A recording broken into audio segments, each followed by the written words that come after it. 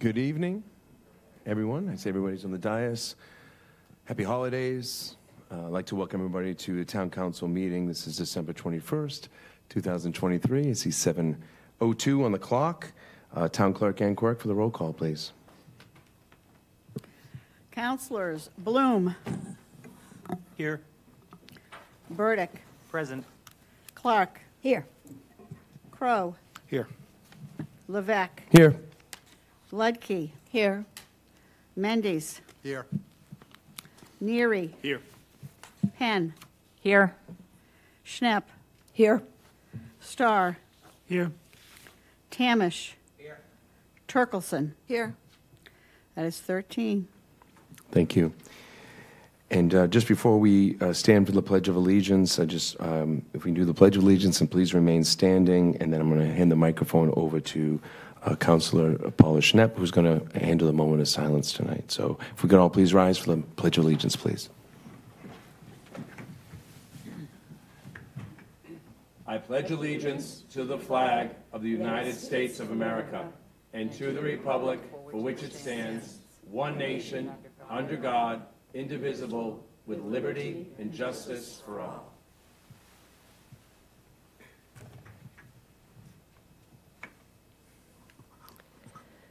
Today, December 21st, is the shortest day of the year and the longest night of the year. Across the nation, it is also the day and evening that we commemorate the lives of individuals who have been lost from complications of homelessness. In our community this year, we are remembering close to 60 individuals who died while homeless. Thank you. I found this on the web.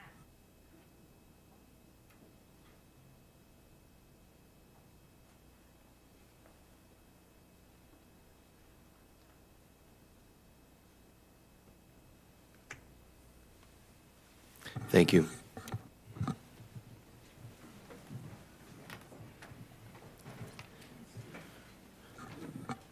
Okay, now it is time for public comment. Anyone in the hearing room here would like to speak during public comment, if you could please come to the podium, state your name, sign in, and if you could try to keep it under 3 minutes, that would be great, please. Thank you. Good evening, President Levesque and councilors. My name is Suzanne Conley, and I live in Osterville. I wish to read a few lines from an act authorizing the town of Barnstable to grant an easement to Park City Wind, which was approved by the Massachusetts legislature on August 3rd, 2022, from Section 1. Notwithstanding any general or specific law to the contrary, the town council of the city known as the town of Barnstable may grant to Park City Wind, LLC, and its successors permanent easements in certain parcels of land, namely a portion of Craigville Beach. May grant. From Section 2, Park City Wind, LLC shall provide mitigation for the granting of such an easement pursuant to the host community agreement entered into between the city known as the town of Barnstable and Park City Wind, dated May 6, 2022, provided that such mitigation shall consist of a $100,000 payment to the town of Barnstable to be used for the benefit of and improvements to Craigville Beach or to purchase or improve other Article 97 protected land. From Section 3, the town manager of the town of Barnstable may execute and record any instruments necessary on behalf of the town to effectuate the transfer authorized in Section 1. You have the power and the authority in your hands, and I wanted to point that out. Last week, I attended the 5.5-hour EFSB hearing that resulted in their approval of the Park City Wind project, while, in my opinion, treating the town of Barnstable very badly. On Thursday, I attended a meeting in Boston that featured a panel comprised of 3 offshore wind company executives, including Ken Kimmel and the president of the Environmental League of Massachusetts. I heard the legitimate concerns of citizens groups dismissed as non-issues and misinformation. I am more motivated than ever to continue the fight. I want to wish you and yours a happy holiday season. Thank you for your patience with me over the past year and for teaching me to say what I have to say in 3 minutes or less. Thank you. We so appreciate you. Thank you, Ms. Conley.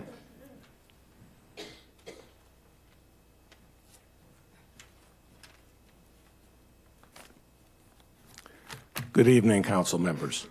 My name is Barry Scheingold. I'm a resident of Marston's Mills. I'm here to speak on the Park City Wind Project. I was formerly a consultant in the electric power industry until I retired a year ago. I served as lead of the independent evaluator team for the first 3 offshore wind procurements conducted by the Massachusetts Department of Energy Resources and the Commonwealth's electric distribution companies. I currently serve on the town's Infrastructure and Energy Committee, but I'm here speaking for myself. As you move forward in deciding how to act with respect to the project, especially in the context of the Energy Facility Siting Board's recent order of approval, I ask that you strongly consider the following. First, the threat of climate change and the need to address it.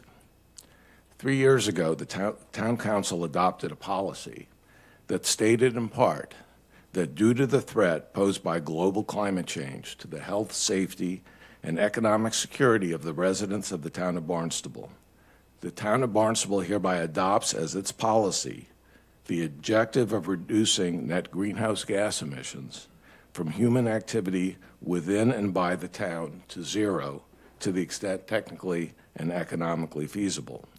This policy is in line with the Commonwealth's policy, effectuated through a series of legislative acts, regulations, and executive actions to make reducing greenhouse gas emissions, the largest contributor to climate change, a top priority. The proposed project would reduce greenhouse gas emissions by over 1.5 million tons per year regionally, equivalent to taking over 300,000 cars a year off the road. I can't think of anything that this town could do that would have a more positive impact in mitigating climate change than supporting the wind projects. Second, let's focus on what the real potential adverse impacts of the project are likely to be and how they will be managed. For example, after developing an ample record over 3.5 years, the siting board found that the modeled magnetic forces from underground cables to be installed are far below magnetic field safety thresholds established by international bodies and are comparable to or substantially below those of other projects previously approved by the siting board. So the risk to public health appears to be minimal to none, and the modeled results can be confirmed by actual tests.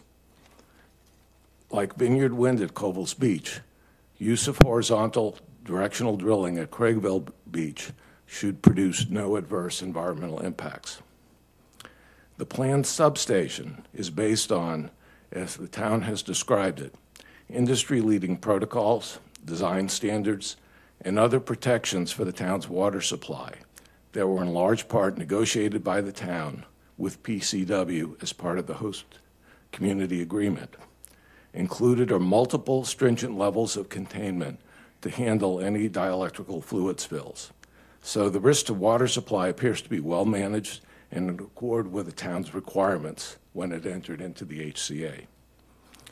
Like other residents who have spoken out, I am not an environmental expert, but I find comfort in the fact that all of the environmental groups that commented before the siting board, including those who were active in the review process, supported approval of the project. This includes the Association for the Preservation of Cape Cod and the Barnstable Clean Water Coalition, which are strongly focused on water quality. I also find comfort in the thorough review process conducted by the siting board over a 3.5-year period. Finally, the town should honor the host community agreement, which includes the town's commitment to support Park City Wind in various ways. The HCA has been a vehicle to obtain benefits and protections that would not or might not have been obtainable through the regulatory process, such as the $16 million in payments and the higher level of design for the substation. I call upon the town and Park City Wind to address any outstanding issues through dialogue with each other to make the project better and allay citizen concerns. Thank you. Thank you, Mr. Scheinhold.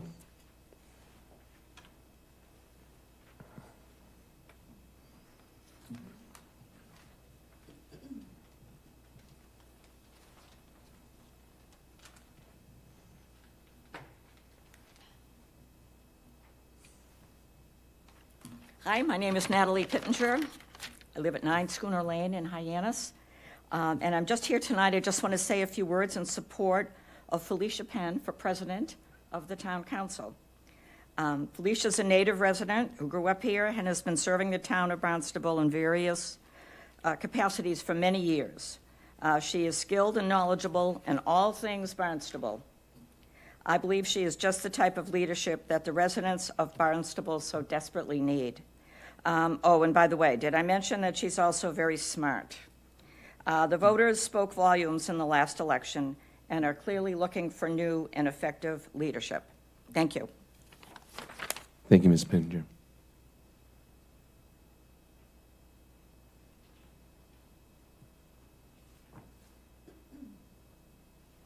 Hi, my name is Denise Johnson. I'm a resident of Hyannis. I'm here tonight. I want to follow Natalie in talking about Felicia's candidacy for president. I got to know Felicia about 18 months ago, and really immediately we had a lot in common. And I'd like to think I'm one of the people that convinced her to run for town council. Her biggest reluctance was that it might slow down the work she was doing on the planning commission. But as many of us told her, there's not going to be a plan executed if we don't have leadership. And so with that, she decided to throw her hat in the ring. I agreed to canvass for Felicia, which was totally intimidating to me. I hate going door to door. I hate people thinking I'm there to sell them something. So with the camouflage of my 2 toy poodles, I set out in her very diverse precinct, diversity of economy, of ethnicity, of all kinds of things, politics. And I found that my work was going to be one of the easiest afternoons and days to follow because everyone knows Felicia. I met her, a woman who was in her mother's Girl Scout troop. I met her classmates. I met people that remember her as a youngster working in the family store. And they not only knew Felicia, they loved Felicia. I felt like my sales skills were intact. I didn't have to worry. And I'd like to say that I have met many in my career with several large organizations. I've met a lot of smart people. I've met a lot of great leaders. But with Felicia, I see an ability to take a very complex set of issues and be inclusive to all sides of the subject and come out with a direct plan. I thought of her yesterday when they referred to Sandra Day O'Connor as a get-it-done mom and a get-it-done Chief Justice. And I thought, I think of Felicia as someone who can get things done. I think she has the courage. I think she is for total transparency and bringing the people back into this government. I mean, I think she wants to run a town council that's for the people, by the people. And I think she'd be an excellent choice in our election later tonight. Thank you. Thank you, Ms. Johnson.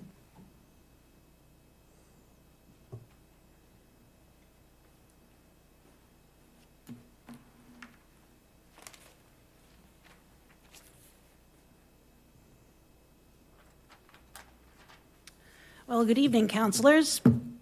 Thank you for your service to our community. My name is Catherine Campos-Ledeck. I live in the village of Barnstable. I bring to you extensive experience updating comprehensive plan documents and urban design guidelines, natural resources management, housing, transportation, budget, a lot of other things too.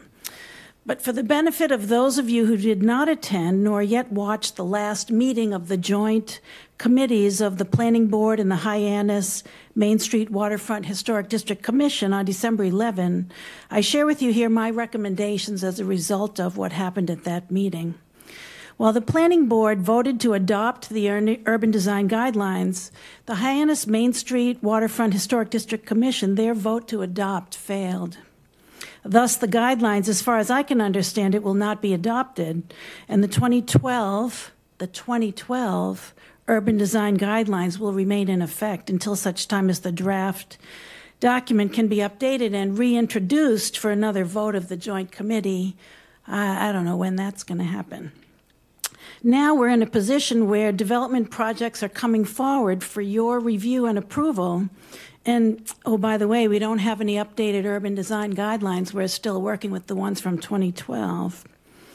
So we don't know how these projects will fit in with our vision for what the Hyannis Main Street and waterfront area should include. This is a problem. Why? Because now we have development that is not well coordinated and may or may not fit with our historic or other urban design elements that should be part of our vision. Development and redevelopment will occur one site at a time. How will this be coordinated? How will design elements unify the sense of place? This is not clear. So we are behind in expressing our vision. This puts us at a disadvantage when working to attract investment in our community. I recommend that a concentrated effort be pursued over the next few months with the joint committees, staff, and interested public to rework and finish the urban design guidelines for the Hyannis Main Street and waterfront area. I prepared a list of missing elements that I identified.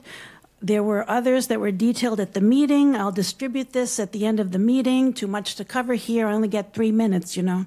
Further, I recommend that the urban design guidelines be prepared for each of the villages in the town of Barnstable. What we don't want is uncoordinated development that doesn't reflect our vision for what each of the villages wants. I recommend that you ask staff to identify what is needed to prepare urban design guidelines for each of the villages. We need this in order to attract investment in our villages and in our community. And oh, by the way, developers need this to understand our vision.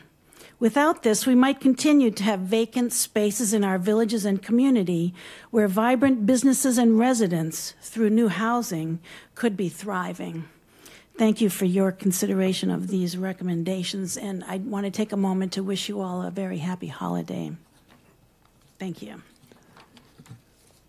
Thank you very much. If you want, yes, if you want to hand those to the town clerk, she can hand them out to us. Great. Thank you very much for your investment and your participation.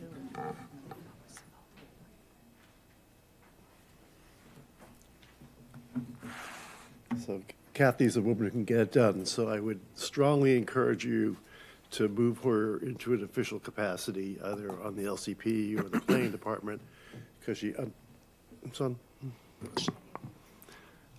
Kathy can get it done also. So I strongly recommend that you consider her for committee assignment. Ms. Schwab, did you say your name? I'm sorry. Oh, you said my name. Thank you very much. Make sure you sign in too, please. Thank you very much. So I prepared notes, which I probably won't use, but I had the opportunity to interact with a number of committees over the last several months, trying to fill a gap in our planning process, which was the absence of design guidelines.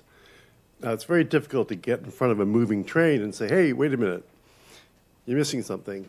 It's even harder when the town's planning department and the town's legal staff are not supporting you as a citizen and are not giving you guidance. There seems to be plenty of guidance being offered the Business Improvement District, but not the citizens. So I need you to really, really consider how we're going to get done these design guidelines, not just for Hyannis, but for all the villages. So what is the process that we need to go through? And it may be that we have to look at the appointments committee. After you're done electing a president and a vice president, I hope you would turn your attention to the appointments committee and start to vet candidates who want to get something done and care about the town and aren't just representing business interests, but actually representing the residents of the town. Because we have opinions too, and we're not being heard. And you saw that on Monday night when we weren't even given 3 minutes. So if you're so afraid of the citizens that you won't even let them talk for 3 minutes, then what does that say about the community we live in? Right? Is that right? I don't think it was. Whatever happened on Monday, you need to take a look at that because we can do better. Thank you very much.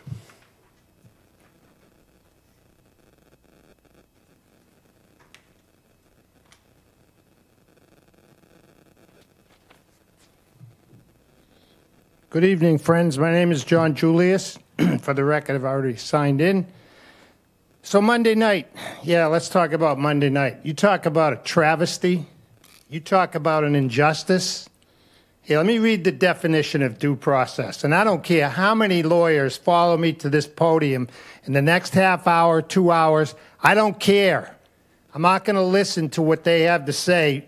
I can understand law just like they can. Due process, fair treatment through the normal judicial system, especially as a citizen's entitlement. Let me tell you, ladies and gentlemen, I'm one of those 3 appellants that wound up on the front page of the Cape Cod Times today.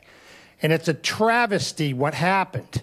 And what happened was we didn't even have 2 seconds to speak because the town attorney's office in this building, who seemingly could care less about residents and citizens, took it upon themselves to write a written legal opinion. You know who writes written legal opinions? Courts and judges. I can tell you that I saw, and it was after the fact. You talk about unfairness. I saw a letter dated December 14th from the town attorney's office. And in that letter, 4-page letter, which wasn't signed by anyone that I could see, she cited, or they cited, some 10 or 12 cases, okay? I have case law myself right here. And I also saw a letter dated the next day, the 15th, from the developer's own attorney, okay? And so I'd like to know, was there any correspondence between them back and forth? Why didn't myself and the other 2 appellants see the copies of those letters rather than come into this building with 25 or so people, sit in the back room here, and then have the appeals committee read a simple sentence that, sorry, the town attorney feels that you have no standing? I have news for you. There is a case in case law in the Massachusetts Appellate Court from 2018. It was called the Montgomery versus Nantucket Board of Selectmen.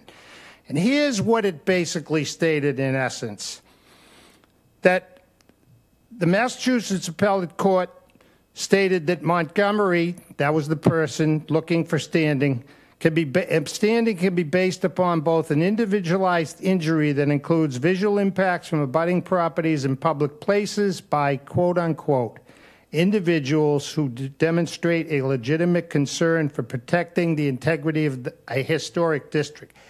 That's where I live, right down the street. I don't have standing? Oh, yes, I do. And if we were in a court of law, I bet the judge would find that. The other thing that I didn't even have the chance to say was the town owns the parking lot that abuts that building. I happen to be a taxpayer like the other 2 appellants.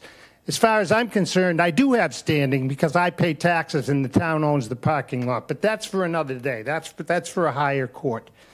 The last thing that I would like to basically tell you is that if I can, you could, with all due respect, my Christmas present, I guess, might be an extra minute.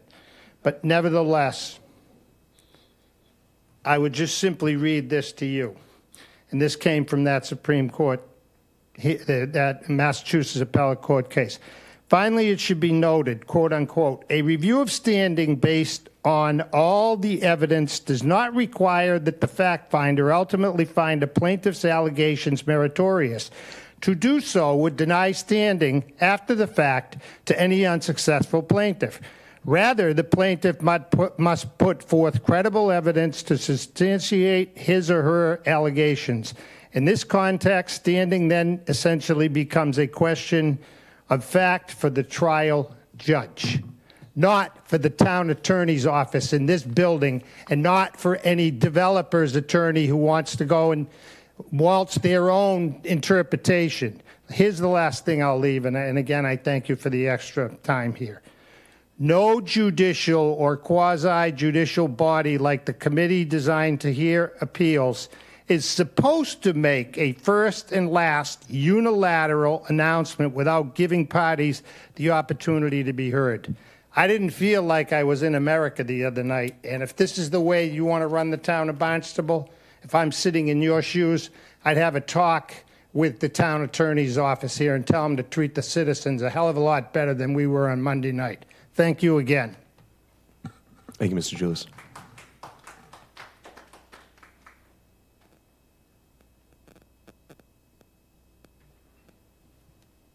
President Levesque? Yes, sir. I have a public comment when they're done. Yes, of course.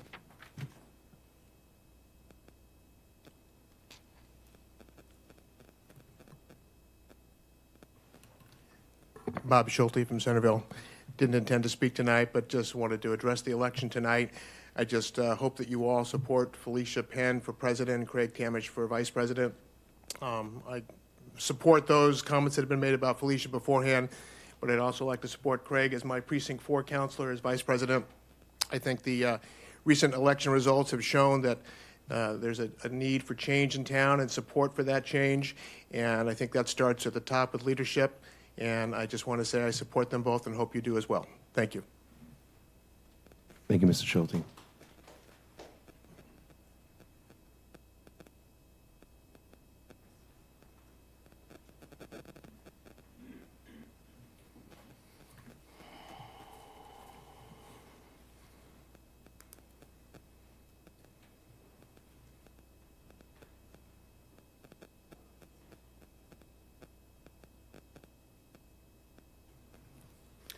Good evening, councilors, and happy holidays. My name again is Rob Brennan. I'm here tonight solely in my capacity as a resident of Barnstable, property owner in Hyannis, and taxpayer. I am just going to read something to supplement the record that was entered by a gentleman a couple ago, and that's the definition of person aggrieved. Under Mass General Laws, Chapter 40C, which is the chapter under which our town historic districts were established.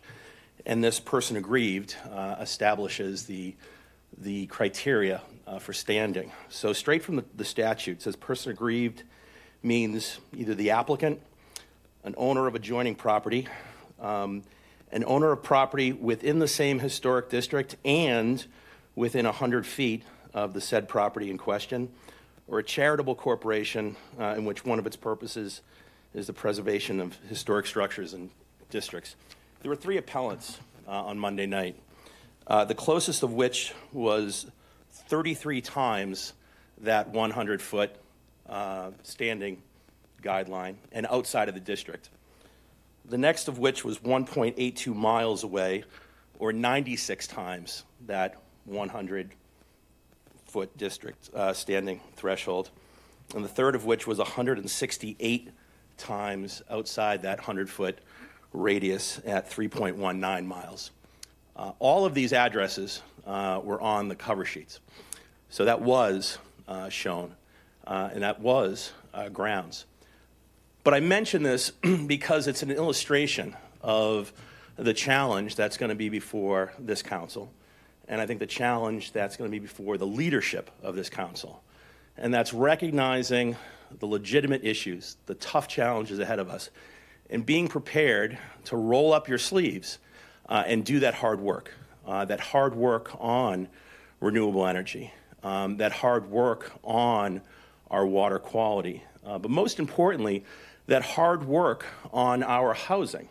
And how do we provide housing for those first responders, those teachers, those people that make our town run and who we count on, and who year after year, 1,000 families are being driven off Cape Cod because they can no longer afford to live here.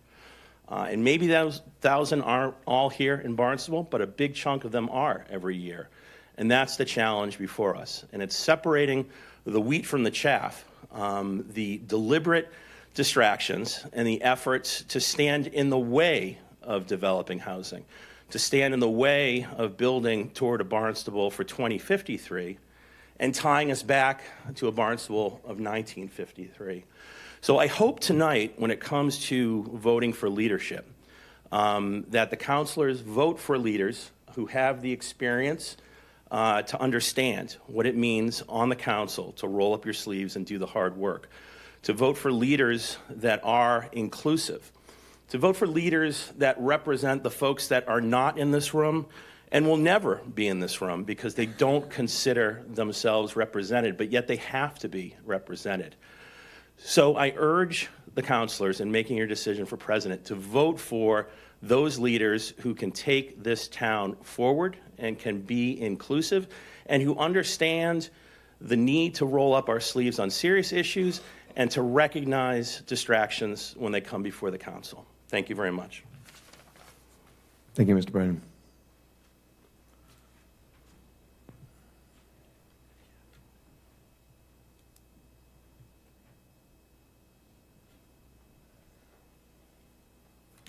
I'll sign in first.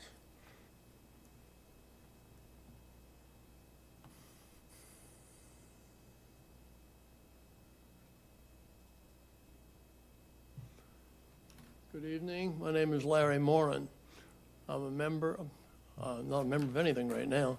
I was for a long time. I live in Katuitt, and I'm here on behalf of both Felicia and Craig. But more importantly, I'm here on behalf of the entire council and the community. I mapped out a series of things I was going to say, but I'm going to go to a different approach. This is about leadership. And what is leadership is based upon how different people perceive it. And it's clearly based upon what your experience may have been or what you may have read. Felicia has experience in a wide variety. So does Craig. So do many of the other new members of this council. My concern is not just mine, but it's the concern of many other people. And that is that the election and the campaigning process that 8 new members of this community got into, 6 of them were elected. But in the process, they went door to door and they learned a lot from the door knocking as to what people thought. A lot of what they thought is that they don't get any recognition at all. And if they do, it's so minuscule or irrelevant that it doesn't even count. This group, led by Felicia, is focused on that. It's focused on communicating. It's focused on hearing what issues are concerned. This very session we're having now, the public comment, this is the only body in the town that considers that on a routine basis, and I value that. But you don't begin to use it properly. You don't begin to use it when a question comes up, get an answer to the person that raised the question. Don't just sit there and nod your head.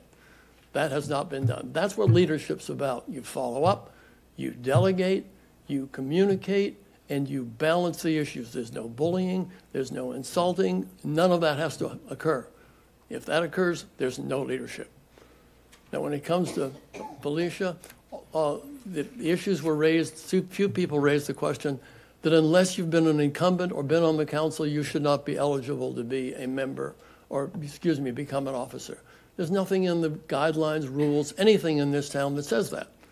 But the people that have come before this council that are new, they bring a load, bucket loads of experience in many different things. They may have leadership skills that far outweigh some of you that are sitting here. And because you don't discuss it, we could go through all 13 of you and give me a resume, tell me what you've done. That's going to be shown by what you do when you're sitting at that dais. And in my regard, therefore, I support Felicia, I support Craig, and I support all of you to join together, identify what Mr. Brennan just said. I don't agree with his view, but I agree with what he itemized. There are many issues you have to deal with, but I think that those of Felicia's capable, Craig's capable, Betty's capable, Kristen's capable, Paul can be capable if he puts his mind to it, okay? You know what I'm talking about. Good, okay, but that's what I'm talking about, and that's what I want to see you do. And John, you can really be effective, no question about it. Thank you. Thank you, Mr. Moore.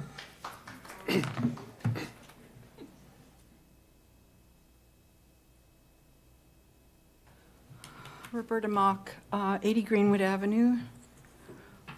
I'm so glad to be part of this process, and I'm so proud of everyone who's working so hard to make our town, to find our weaknesses and fix what needs to be fixed, because all across America, our farmlands are being under attack by developers who do not have the same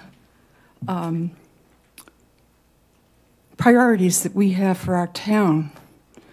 All across America, towns are being bullied. I was bullied in the stairwell at that meeting by an attorney. Said that I'm never right. I'm sorry. I try my hardest to say what I think needs to be said. I went to the PFA meeting at the airport. Our water quality concerns me because we need to collaborate with the fire department. All this wonderful data that they worked so hard at the airport to get, we need to collaborate with all efforts so that we really make sure that people are safe drinking our water. It's really important to me that we as a town be very careful that our council and our town government, because this is very hard to, there's a gray line, conflict of interest. We have to be very careful that special interest groups do not infect our town government so that the proper process and proper decisions are being made. Not the loudest voice, not the loudest attorney, not the loudest lobbyist. Okay, I just had to say that. I feel, my opinion is that we need a high-density building moratorium, short-term, until we fix this problem of overdevelopment of open space in our precious water aquifer. I feel that we need to roll up our sleeves and find out this housing crisis. We cannot build our way out of a housing crisis. We need to legislate. We need to look at our legislation and see what's weak. Where are our weaknesses? We have so many brilliant minds here in this room and on Cape Cod. We can do this. We don't need to hire outside sources to tell us what and how our town should be. I mean, I look at Rockport. They have a very strong historical committee that keeps Rockport historical. I'm very concerned about historical buildings that are under attack in our very village. The Christian Science Church, that beautiful building, I hope they don't tear that down also. I'm very concerned about 307 Main Street. That beautiful building, before it was added onto, where's the respect for our past? Why can't we respect our past like Providence, Rhode Island does? What's wrong? Why are we forgetting how important our past and our history is here, right on our soil here at Cape Cod? I don't know how to do a building moratorium. I would like to get signatures at the transfer station.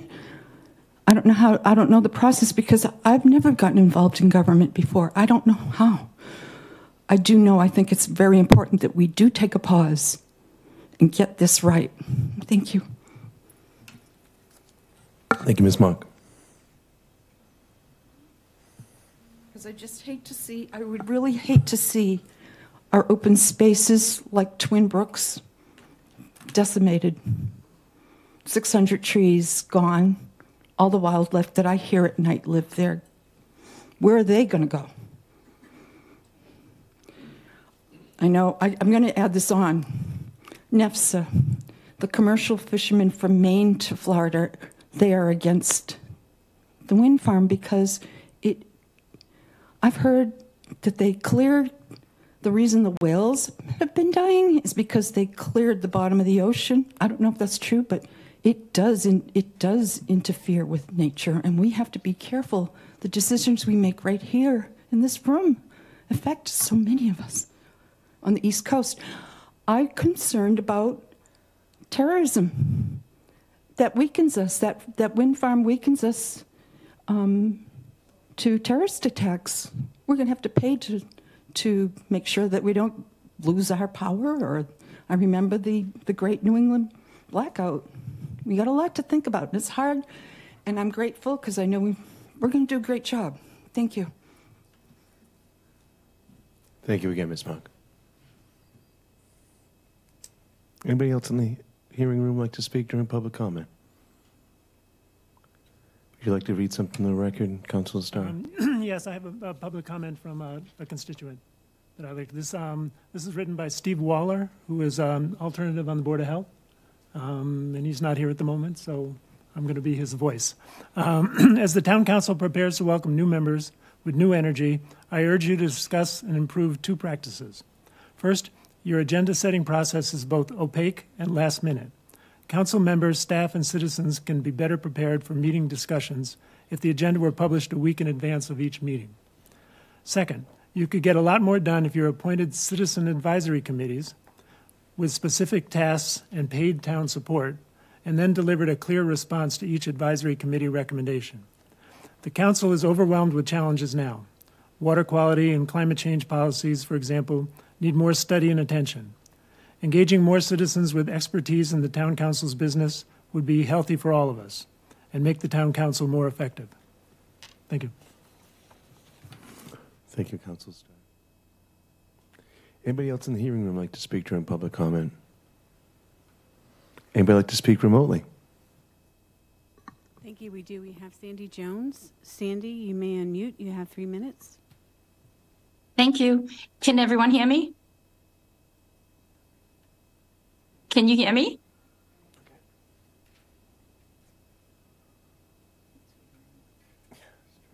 Am I heard? I can hear you. Oh, great. Okay, thank you very much.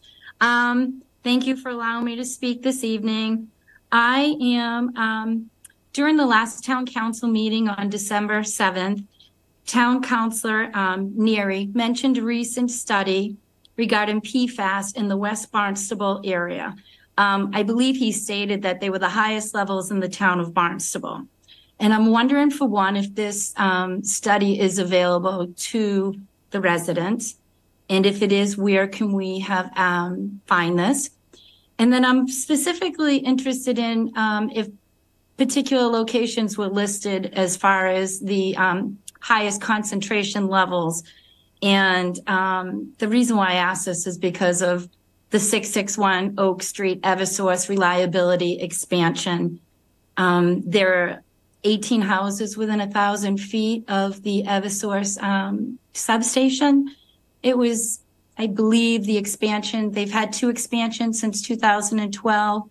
And I'm curious if the residents in that area, if that is the highest level along Oak Street, which I heard, should the residents in that area have individual well tests? And then secondly, I believe that the town of Barnstable filed for intervenor status for their reliability change project.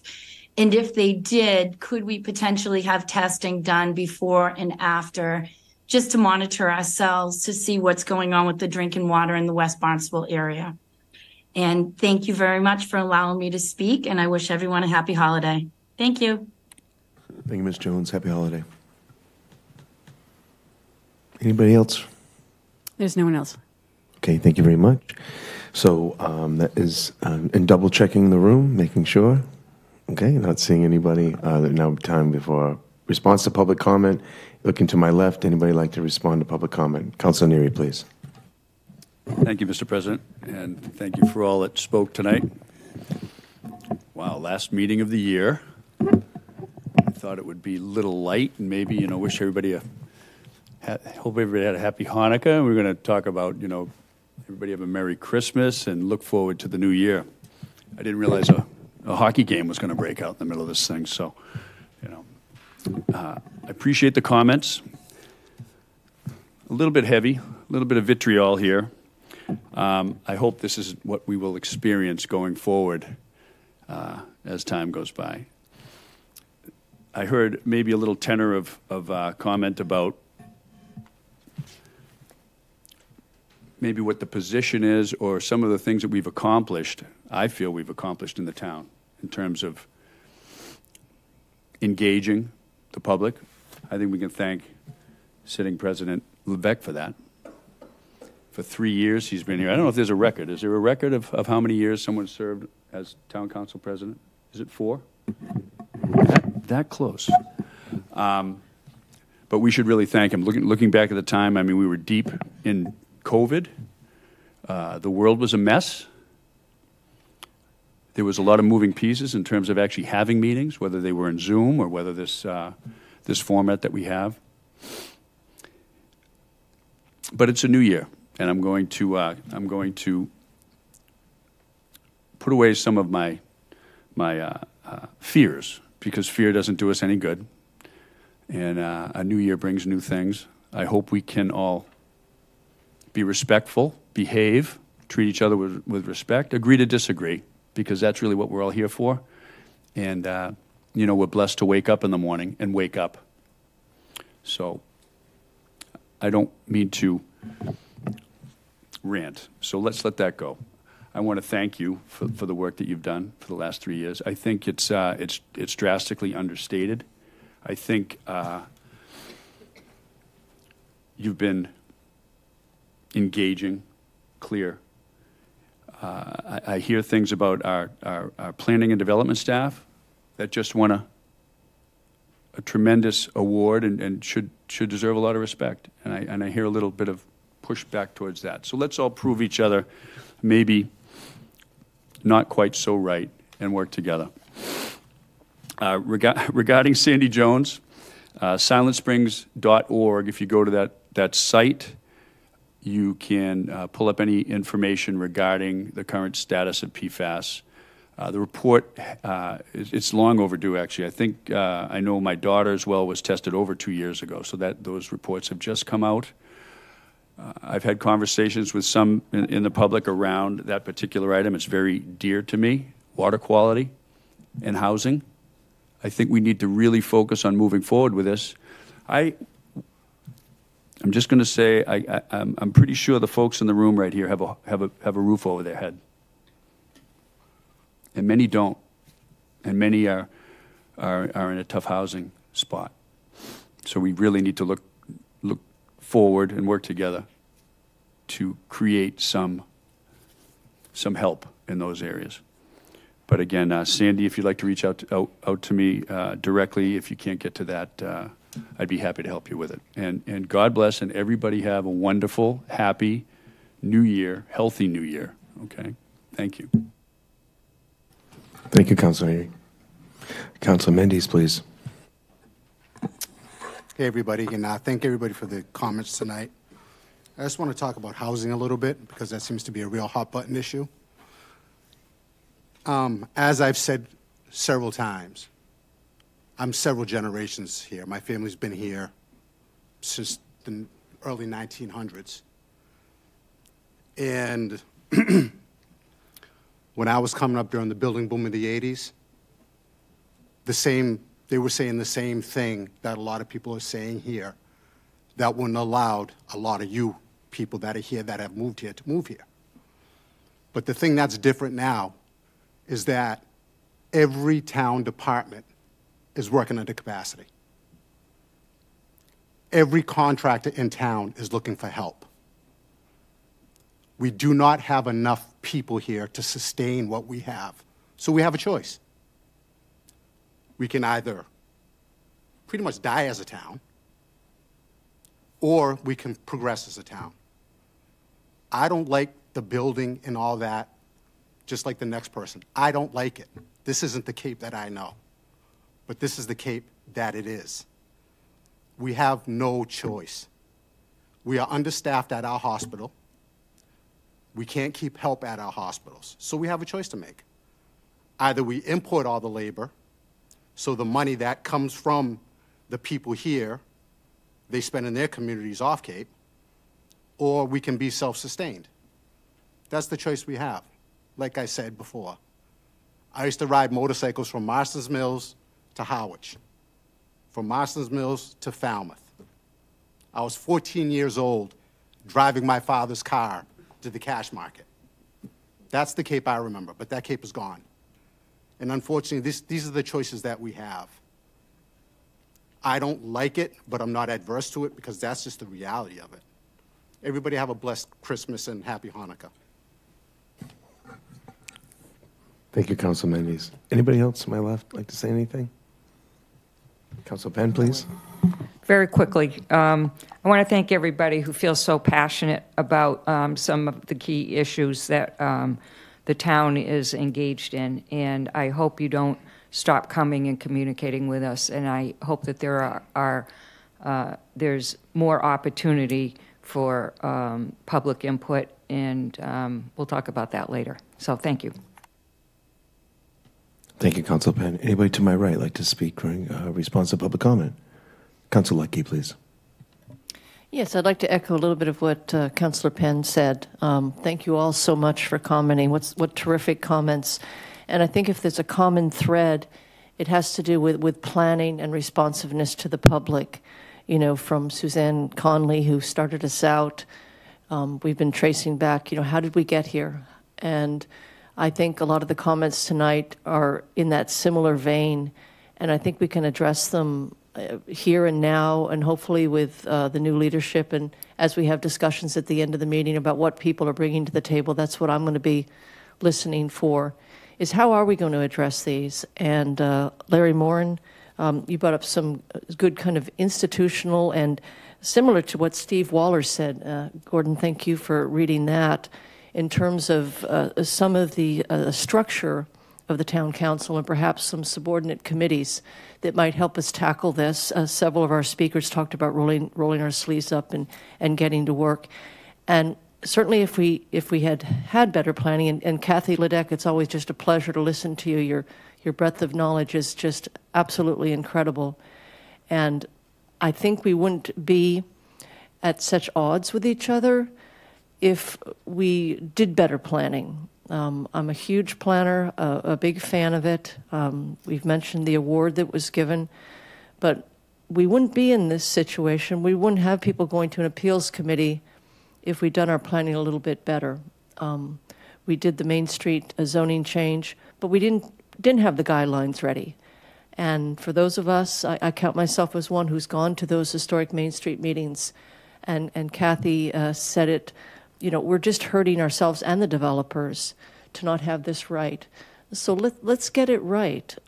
It was Felicia Penn a few meetings ago who made the football analogy that we've got a foul, let's throw a flag down and call a timeout and get this right. And again, much more discussion as we head to the elections, but just wonderful comments from everyone. I so appreciate it. Thank you. Thank you, Councilor King. Anybody else? Councilor Crowe, please. Thank you, Mr. President. I haven't taken a side on Main Street project. I have to learn a lot more about it before I make any comments, but I was surprised by the open and closed nature of the Appeals Committee meeting. That was based on watching many of our appeals bodies here, such as ZBA. I have no memory of seeing a body that hears appeals read a legal conclusion and close a hearing without giving the parties the chance to speak to the legal conclusion and the chance to argue their view of the law. I'd like to hear from the town attorney whether the ZBA and other appeals bodies announce legal opinions and close hearings, and how frequently that has happened. We have citizens who bring an appeal to a board. It seems like a matter of good process, or at the very least courtesy, that we offer them a brief opportunity to be heard. It's possible that parties who come before the appeals boards have points of law that might be right, and hearing them out would prove useful to all involved. Thank you. Thank you, Councilor Crowe. Anybody else? Councilor Schmidt, please. Thank you, Mr. President. Again, thanks to all who came out tonight. It's very cold and windy out there, so hope you have a safe journey home. But I did want to thank, in particular, Mr. Scheingold for coming and bringing a different perspective than we've heard on some of these important issues that are before us regarding wind energy, and to put it in the larger context of what we're experiencing in our climate, in our very extreme weather events that we've been having both here and other places in the country. So again, and a reminder that the town council has moved forward with making a commitment to try to reduce our greenhouse emissions. So, thank you. Thank you, Councilor Schnapp. Councilor Crowe, did you want to answer that question at this moment, or something? Okay, just making sure. Okay, I was going to ask legal. Just making sure. And then, is there anybody else that'd like to speak, response to public comment? Okay, I just want to say thank you for everybody who has participated, either in person or remotely. And again, just I think it's important that as we get this, and obviously the extra minute or whatever it takes to get someone's point across has never really been a problem. I do appreciate for those who try to make it under that, to give everybody an opportunity, especially when it might be a heavy agenda, But again, I appreciate everybody. And again, if you're ever looking for an answer, sometimes just because you don't get an answer right away, reach out to your counselor and make sure that if you're not getting an answer over the diet, sometimes it's a heavy question, and no one wants to give the wrong answer. So what they do, I know for myself, is I'll pause, write something down, and then I'll privately reach out to somebody and try to get them that answer. And but again, especially as new leadership goes into place, follow up, make sure that your question gets answered, and it's not that you're not heard or listened to, I should say, but sometimes the response takes a little bit more time to make sure you get the correct answer and not just a boilerplate type answer. So again, appreciate everybody's input in regards to that, and anytime we move forward with something, zoning. Any type of thing where we're trying to solve a problem, so to speak, and it's not always an easy solution. And this is a refinery, so to speak, and as it needs to move forward, I really appreciate Ms. Catherine's comments in regards to that, and you offering your expertise to the different, the local comprehensive plan committee coming out to the planning. I couldn't agree with you more. We really need that blueprint. We need that predictability for people to come and redevelop, especially blighted, undeveloped properties is what we're trying to do. So if we can get that consensus as quickly as possible and move forward, and that's what we're trying to do, and it's a step-by-step process, so I appreciate you being part of that solution, because that is what you're offering. You're offering real solutions. So thank you for those who are participating and offering real solutions, and we'll continue to try to make something, the process more perfect. So thank you again. So with that, that would close the public comment, or response to public comment, and now it would be time for town manager to discuss the town manager communications. So the town manager's report has been pre-recorded and is available to town council and the public. The report will be prepared in written form and posted on the town manager website as in the past. The town manager and staff will be available to answer any questions regarding the report as presented.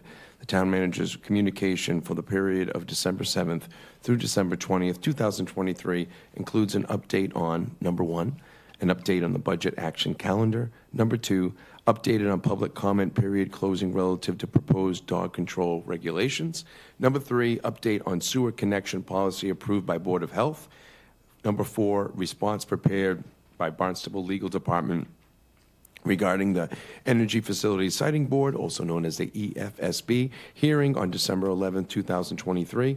Number 5, update on use of opioid litigation funds. And number 6, update from Kelly Colopy, Communications Manager for the Public Works Department on water resource management planning, including the Comprehensive Wastewater Management Plan. So with that, I would kick back to the council and ask the council if they have any questions for our town manager, or through our town manager, any of the staff. Looking to my right. Councilor Starr.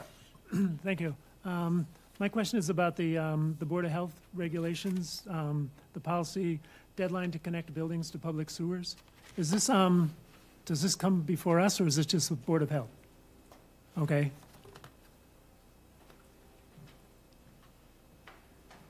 So, welcome, Town Manager Ells. Good evening, Mark Ells, Town Manager. It is a Board of Health regulation, therefore Board of Health. So, are there any penalties if you don't hook up to sewer? What happens? I mean, it says you have to hook up in 6 months. What happens if people don't hook up? Extension. I'd have to come back to you with the answer. Is that a Board of Health question, or is it is a Board of Health question, but I don't have their regulations relevant to not following the regulation in front of me. So they've been working on this for a long time. Correct. I don't know. I have other questions. So like Section D doesn't seem to fit. If you have an innovative alternative system, it seems like you're allowed to keep that. Ask for an extension if you provide yearly monitoring information. It would be better if you wrote down any questions that you may have. Okay. And then I can bring them, I can take them myself or have Public Works bring them to Board of Health, and we can also review internally with staff those questions. Okay. I mean, hopefully we've learned some things from Stewart's Creek years ago, but okay, thank you. Okay. I will. I'll write them. Done. Thank you, Councilor Starr. Councilor Clark, please. Thank you very much, President Levesque, and thank you very much, Town Manager Earls. And I know that you have received, as have I, comments on the dog regulations. So you say it's under advisement. About the time, what timeline do you expect to resolve that? And how will the people know that it's changed? I believe that we're going to take a modified draft version of it and post it so that people can look at it. I believe that the modifications in general have taken into account the questions. Much of the time frame use of beaches, specific beaches that the state has identified as rare and endangered species habitat, we're trying to allow, rather than having a set fixed closure date, we want to leave it to staff to work with the state to see if we can keep those beaches open for longer periods. But as much as people may agree or disagree, we're not going to violate the Rare and Endangered Species Act. And so in many cases, I think there's at least 5 beaches that may be looking at more extended days of limited or no accessibility to people with dogs on the beach. But that's the primary change that's in there. Follow up, Councilor Clark. Thank you. And if I may make a suggestion, can you please include in, when that draft document comes out, the justification? Because as you and I had spoken, I thought that some areas were closed due to water quality, and it was indeed incorrect. It was in regard to the response to the endangered species. And if the public knows that, it might save them and us a few phone calls. Thank you. Okay, great. Yes, we've tried to do that, and certainly, Nina Coleman has tried to respond directly to everybody that's emailed, and there seems to be a lot of confusion relevant to, why we would limit walking your dog on the beach. There's some argument about whether it's if they've seen rare and endangered species, but it's not. We don't designate that. The state designates it. But yes, we will do our best to continue. I know we've done recordings and aired them. We've responded directly. I almost want to say Nina's responded to close to 100 emails that we've received, and I have no idea how many verbal inquiries. And we will continue to do so. So, yes. Councilor Tamish, please. I wanted to commend the Board of Health for their inclusion of the innovative and alternate systems. I've got some questions on that. And people that have made a significant investment in doing what they think is best for their property and the removal of nitrogen and other pollutants potentially could have been punished and forced to abandon a very expensive system. So the fact that that's in there and they can get a waiver, I think, is a great thing. Thank you. And again, the authority falls to the Board of Health, so I really don't want to answer their questions. I do believe, though, that this has been long in coming. Perhaps at some point in the future, a joint meeting with your Board of Health, given that we're embarking on a multi-year comprehensive wastewater management plan, that the regulations have changed, that innovative alternative systems are part of the solution, but I think it needs to be understood whether they get you to the regulatory targets that are being imposed on the town of Barnstable. The fact that we've adopted an adaptive approach, which wasn't required by the regulators, it was something that our public works and our finance departments and others recommended, giving the changing environment around wastewater and wastewater treatment and water resource protection. So I would offer to future leadership that sort of meeting with Board of Health would probably be something you might want to consider. We're also always available, and we could have health represented at a meeting in a workshop format, certainly, if the council wants to go back and forth and ask various questions. So that would be my suggestion. Thank you, Town Manager Ellis. Any other questions to my right, please? Councilor Schnapp. Thank you, Mr. President, and thank you, Mark. I couldn't agree more with that suggestion that we have a joint meeting sooner than later. In Kelly Colopy's report, which was very well put together, we're looking at spring of 2024, anticipated date for first connections. That's 6 months. I'm looking over here, and I'm trying to interpret this policy, and I don't know if the initial request for hookups is coming from DPW, and the subsequent 6 months notification is from the Board of Health if they haven't completed that task. So it doesn't seem like someone's in non-compliance until a 6-month period has gone by. So I think the public is really going to need to know, and I'm sure that there have been communications with those households that are going to be impacted by this in the spring. But the more we bring some visibility to this issue, I think the better. Yeah, I would just further explain again that this isn't a town manager area of authority, and I could answer you perhaps, but it may very well not be correct. The authority does not fall with your town manager, so it's best to bring in the Board of Health and have those direct conversations. I have another Follow-up? question. Okay.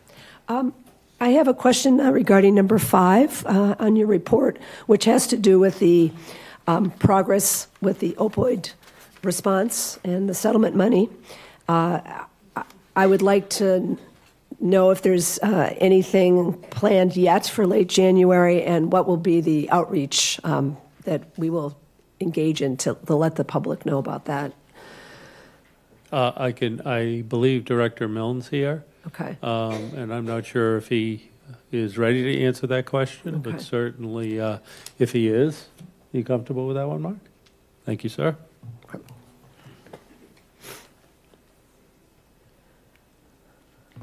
Good evening, Councilors. Mark Milne, Director of Finance. We created a design team, which is working with the consultant that we've hired. I think they met last week, and I think they were targeting the 30th of January for the first public forum. It's going to be located at the high school. We'll have some childcare available, I believe, hopefully, some translators, and some food and water as well for people who are in attendance. But our Director of Communications will be communicating when we have the final plan set out to the public, probably in early January. I believe the target is for starting to communicate that. Okay. Mark, while you're up here, I actually have a question regarding the second part of that, several paragraphs. If you could translate what it means when Governor Healy signed Chapter 77 of the Acts of 2023 that allows these funds to go into a special fund, and it sort of says that there won't need to be any further appropriation. Does that kind of take the town council out of any fiscal decisions regarding how this money is spent? Yes, if the money is put into the special revenue fund, yes. So what the governor and looked at and her team was that there are certain types of revenues that come into communities that have restrictions placed on them. And because of those restrictions, they felt that it wasn't necessary to have further legislative action taken to determine how those monies will be used. And so the Director of Accounts and the Department of Revenue is the person responsible for deciding which of those certain types of revenues qualify as such.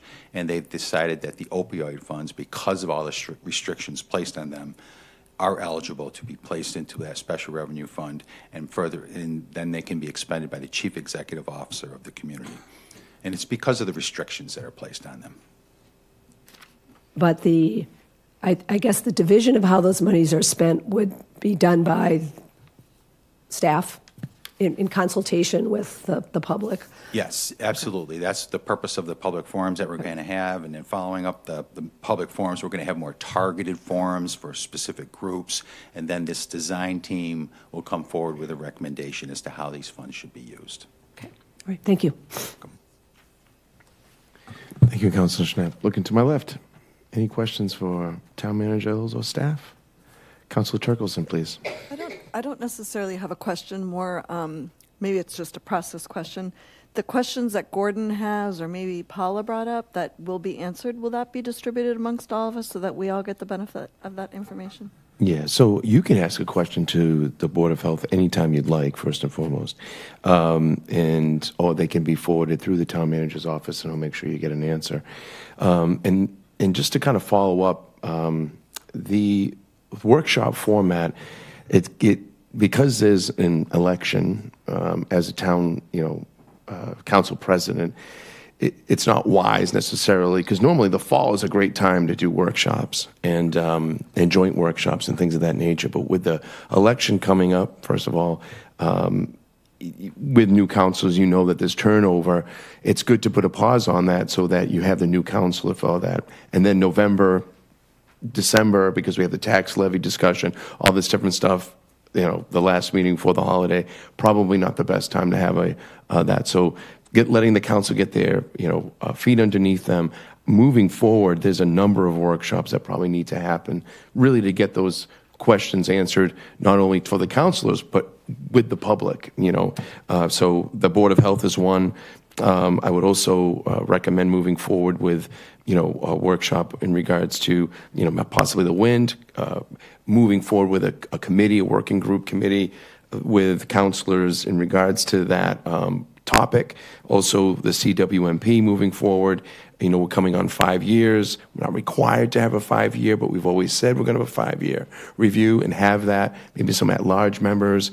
Again, part of the discussion moving forward, but not only getting the questions answered for the councilors, but also in the midst of, a public meeting so that the public can hear what's happening as well and get educated on those things. We've had joint meetings with actually not this past fall, the fall before, with the Board of Health, where we had questions and moving forward in regards to that. So the first step was really letting them get some sort of regulations down on paper, and I think the next step is to have that workshop soon moving forward. But again, it's up to the next leadership to put that together. But we have some time before we start getting into the budget. Once we start getting into the capital improvement budget, operations budget, that's not the right time. But so sometime within the first quarter of the year would be a good time to have those. And that's what we usually try to do, squeeze them in. We have roads, all kinds of different topics. So thank you for asking that question, because they made a good introduction of how the process works moving forward. Can I say something? Councilor Starr, please. If anybody has any questions for the Board of Health, maybe you could send them to me and I will put a document together. Yeah, you are the liaison. Yes, I am. Yes, So, you're right. yes, that would be good. Mm-hmm. So I'll put it together, and then when I get answers, I'll let you know. Thank you. Okay. Thank you, Councilor Starr. Yes, Councilor Penn. Hi, in the town manager report, item number 4, the EFSB hearing. So there was some language in here. I'm not sure who actually wrote this, if it was them or us, okay? But in the second paragraph, when you talked about, I also asked, and then you itemized what's going on. It said here, Park City Wind is required to provide a copy of its compliance filing to the town, and the board may provide the town an opportunity to respond to that compliance filing if there are still areas of disagreement. I was just wondering what the interpretation of that was. When it says the board limited construction activity to 7 a.m., 6 p.m., it didn't say which days. Is that Monday through Friday, Monday through Saturday? I know that was being discussed when I think there was 15 minutes left, and I signed off before the very end of the meeting, so I might have missed that. The board required compliance testing for the EMF once 100 megawatts are energized, but it doesn't say where they're going to do that. Is that just contained to the beachhead? Is that going to be further inland, et cetera? So I had those kinds of questions. If we could be more specific so it's on the public record, I think that's a good idea. Sure. Good evening, Mark Ells, Town Manager.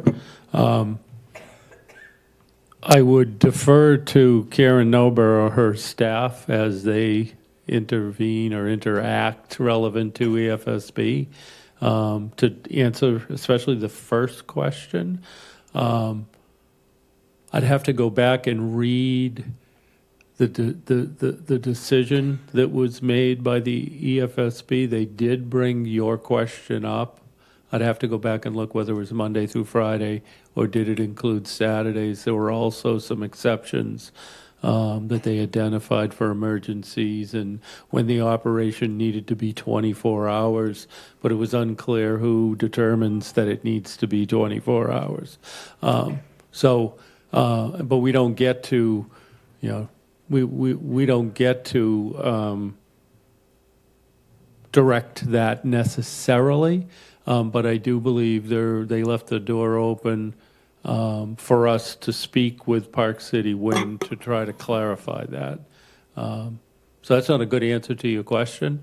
But I don't know if, Karen, you want to address the issue of what that first provision required. Thank you. Good evening, Karen Ober, Town Attorney. I think I'm having a contest with Councilor Schnepp tonight. The reason we worded it that way in terms of they may give the town an opportunity to be heard is when we went back and looked at the transcript, staff was saying to the chair of the board, oh, and the town should have an opportunity to be heard if their issues are not addressed. And she said, oh, yes, we should do that. But I don't believe that was actually incorporated into the actual final decision. So I think it's unclear what would actually happen, but we put that in there as that may happen because they did discuss that at the board meeting. Okay, thank you. You're welcome. And I believe it's Monday through Friday. No weekends. Unless it's an emergency, I think. Was there? I'm not sure if this is for you or for the town manager, but are they going to communicate with the resident on the block, for example, if they do have to do 24 hours or if they do have to have emergency extensions? Is there going to be communication with the residents there, or are they just going to figure it out by the disturbance? I would have to go back to see what the actual requirements are with respect to the communications. So that's something we would have to negotiate if we have a chance to do that, communications. Do you want? Good evening, Charlie McLaughlin, Senior Counsel. The discussion on what happens in this consultative process is a valid one, and I think Karen hit it right on the head. I was participating via Zoom and during that hearing, and there was, I think, a real sense from staff counsel to the EFSB and from at least a couple members on the board that they wanted to offer us the chance to be heard, to provide comment and interaction with Park City Wind folks with respect to concerns we had in this long, long list of conditions.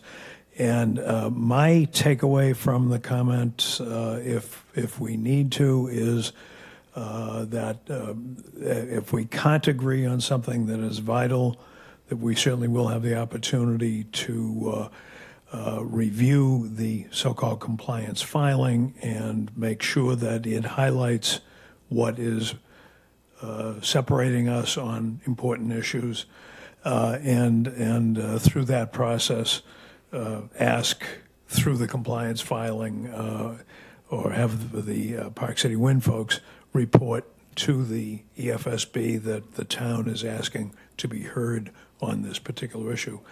No guarantee on the outcome of it, whether the board will entertain that or not, but there are some issues that are still significant, and we still have some discussions going on. We met yesterday for over 3 hours with council and some of the engineering staff to go through these issues one by one, and we intend to meet again next week via Zoom and work through those issues, and then have a draft compliance filing in hand right after New Year's.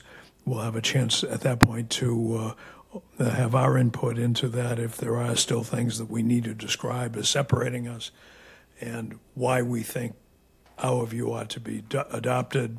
Hopefully that will be a discussion first and a productive discussion, I trust, with Park City, as we've certainly made the point that it is in their interest in a lot of these things to get it right, just in terms of risk management, because these are issues that if they go bad can go badly. And secondly, I think just as a matter of their presence in the community and their commitment to be open and transparent, if they can do it and it won't hurt them, why wouldn't they? And why are we getting pushback on it? So it was a very lively discussion yesterday, and I think that will continue as we go through.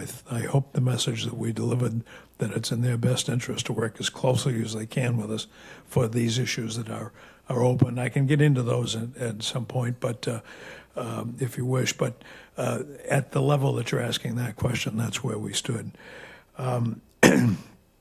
There is a mechanism that was discussed by EFSB legal staff that suggested that if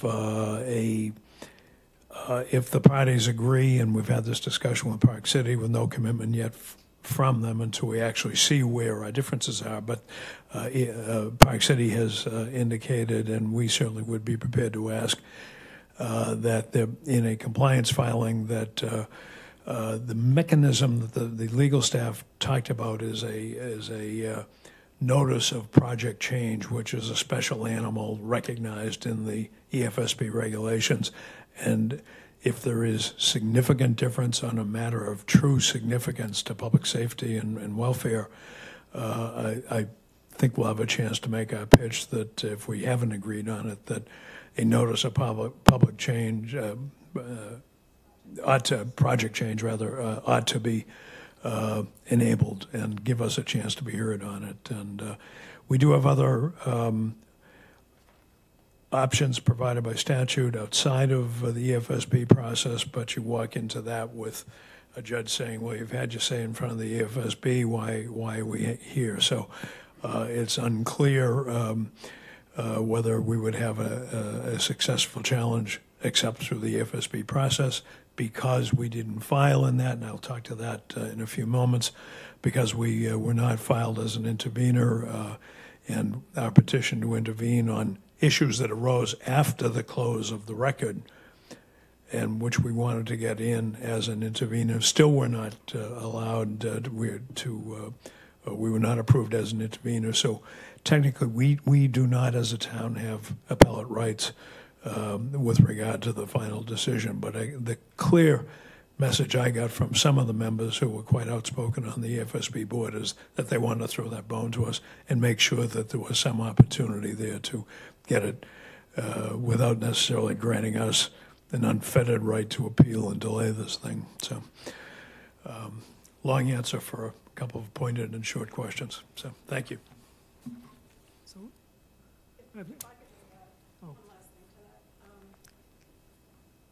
Attorney Nober. Sorry, thank you. The notice of project change that Attorney McLaughlin is referring to can only be filed by Park City Wind because they're a party. So I just wanted to clarify that that is something we can certainly discuss with them, but that's ultimately their decision.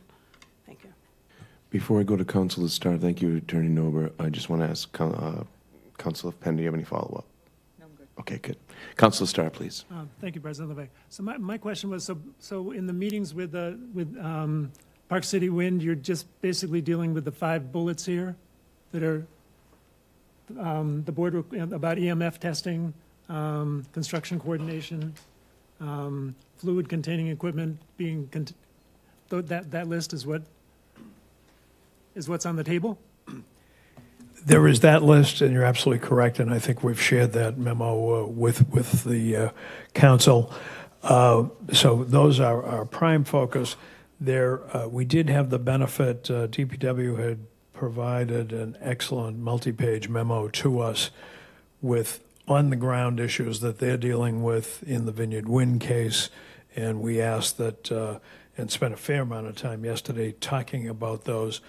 The outcome of that is that the Park City Wind staff and DPW staff were attempting to meet early next week, or even today. It's not clear. It looks as I don't know that they in fact are going to have the right people assembled to have that meeting next week, although that was the goal, for them to work out at the staff level, engineer to engineer and not lawyer to engineer, how best to approach those questions. And certainly that will take place on presumably January 2nd if it doesn't take place before then. So that still gives us time to draft, and we're all intent on completing that process to the best of our ability and getting that compliance filing in shape with our input such that Park City can submit it by the deadline of January 5. So, okay, thank you. Good. Yep, thanks. Thank you, Terry McLaughlin. Appreciate it. I'm getting there. Thank you. Look at my left. Councilor Turkelson, please. Does Jackie Johnson's appealing the EFSB hearing give us any leverage? I know we're not directly involved, but if we say to Park City Wind, well, she's appealing that, would you give us some more time to be working on these items? As a kindness, not that they need to be kind to us. I will mention now, just as a background piece to who's kind and who isn't, the legislature enacted Section 69 of Chapter 164 to create the Energy Facility Siting Board, and its legislative purpose was to, as one eminent lawyer who knew and knows, the purpose of it was to hammer and make very difficult the prospect of municipalities successfully challenging a project.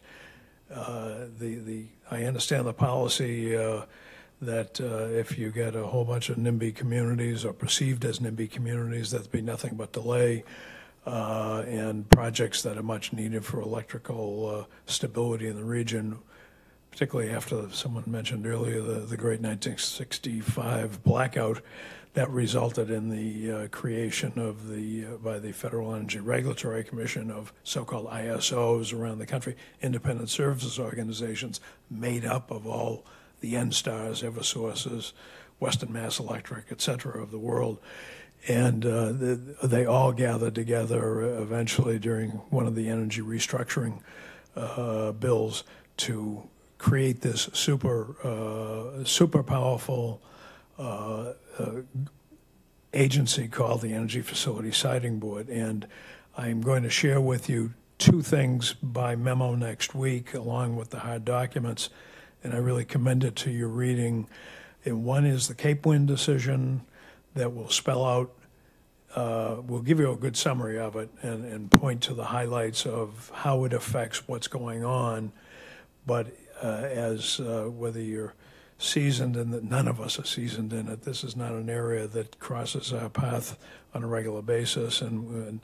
But that said, particularly for anybody who is going to be concerned about these discussions, perhaps in early January, this would be helpful to you to read it, read our summary of it, and understand that the bottom line is, with that legislative purpose out there to eliminate opposition as effectively as possible, I quip during the Cape Wind matter that any semblance of or perception that due process has been provided to us is purely accidental. It wasn't intentional. So at the end of the believe me, we had some of the best lawyers in the state on that case, and everyone was just jaw-dropping. If you weren't been practicing in that area and you read Section 69K, which I will also share with you, which is called the override statute, it is stunning. It's the most powerful piece of land control legislation in the Commonwealth.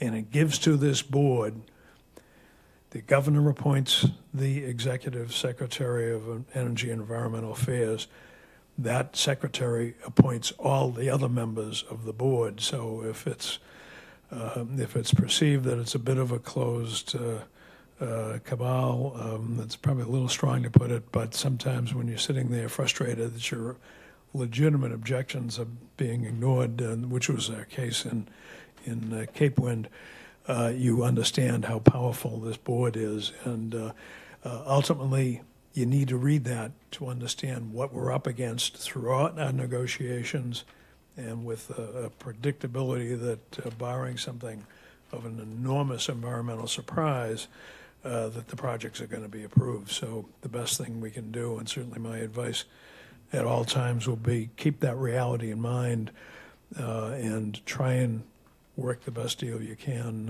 as you go forward. But I'm getting off topic, so let me sit down and get off my soapbox, and I'll answer any other questions. Thank you. Yes, just as a side comment here, this is all pretty educational, so very much thank you for that. And I mean, the FSB was created, and I'm quoting an attorney, that it was created to override municipalities. And that is what we're up against. So, and that was what we tried to do, again, throughout this process, is try to maximize what the town's benefit could be if it was going to happen, whether we'd like to or not. So that being said, but obviously we have some tools to our disposal, and we'll utilize those best we can. So anything else? Any follow-up? Okay. Anybody else in regards to town manager report? To my left, any follow-up to my right? I see some conversations happening, but I'm not seeing any, so that's fine. So, town manager has some input. Last word, sir. Yes, sir. Thank you for recognizing me, Mark Ells. Last town council meeting, Councilor Crowe asked me questions relevant to being recognized as an intervener in the FSB process. I didn't get my response from legal in time for me to record it. I want to make sure that I certainly offered to do it in my next. I have it now. It's been shared with Councilor Crowe. Certainly can include it in my next town manager communication, and then be here so that you can all see it and then ask questions of it. Mr. Crowe is very detailed in his questions, and I want to make sure that we get that into my report so that each one is answered. The alternative would be to have Attorney McLaughlin come up and try to, without you all having that response, continue this discussion. So, sir, I leave it to you. Thank you. But I would offer to do that, certainly. Okay, great. Thank you. That sounds like a plan. Thank you so much. Any other last? Okay. Attorney McLaughlin. I just want to, there's a lot of public discussion in one of Councilor Crowe's, and I meant to say good day and congratulations to all the new members who are aboard, and I wish you Godspeed on this. So we've got a lot of heavy work to do, and I know it is important to all of you, so thank you for your prospective service and past service. My point is simple. There's a lot of public comment about whether or not, and Councilor Crowe asked, what we're doing about the Commonwealth Wind case. And I just want to try and put it out on the record now that we filed this week for a petition to intervene in that case.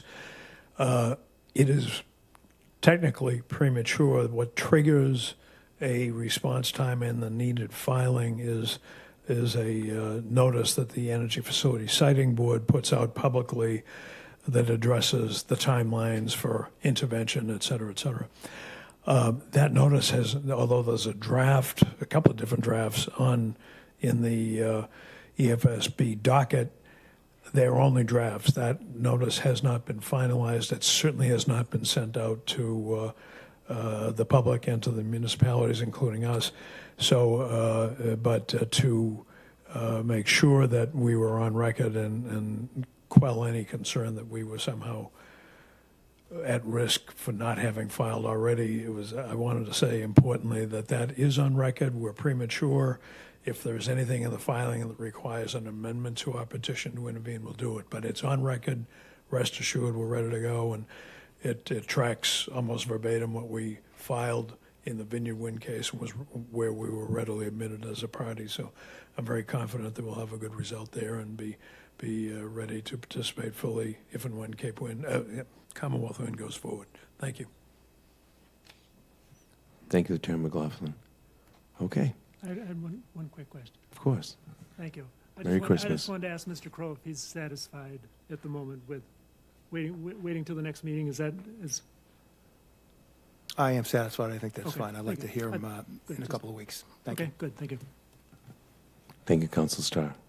Councilor Crow. Anybody else? You sure? Okay. Very good. So that would close out the town manager communications. And at this point in time, Councilor Schnepp, if you please help me act on the minutes, please. Thank you, Mr. President. I'd like to move approval of the minutes of the last regular town council meeting held on December 7th, 2023. Second. First and second, any discussion in regards to the minutes from last meeting? Okay. Not seeing any discussion. Council, if you could signify approval by raising your hand and saying aye. That is unanimous. Now is time of communications from elected officials, boards, committees, staff, commission reports, correspondence, announcements. Looking to my left. Anybody have any announcements? Christmas strolls are over. So, anything else? Councilor Clark, please. Thank you very much, President Levesque. I would like to put in a plug here.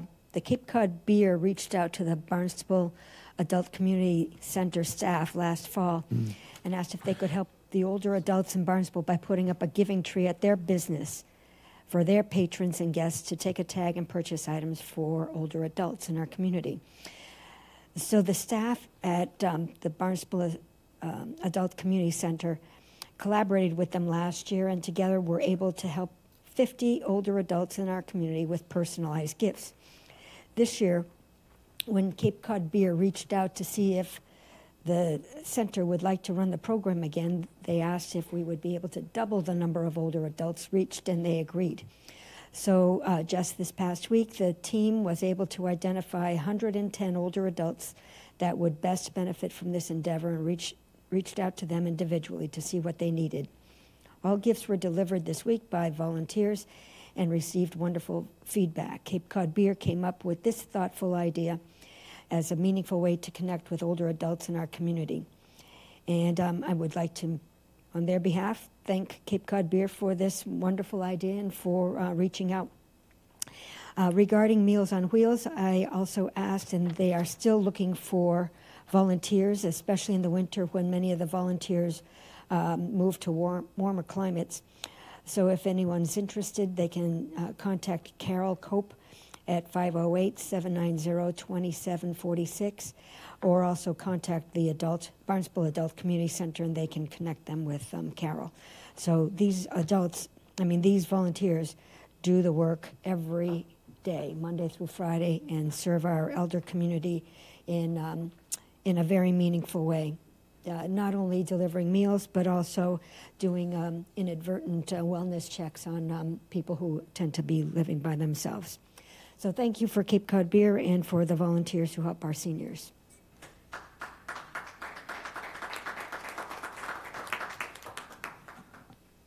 Thank you, Councilor Clark. Any other announcements? Okay, not seeing any announcements, we'll close that part, number 8 on our agenda. And before we get into the orders of the day, why don't we take a 5-minute break, and we'll come right back. Thank you.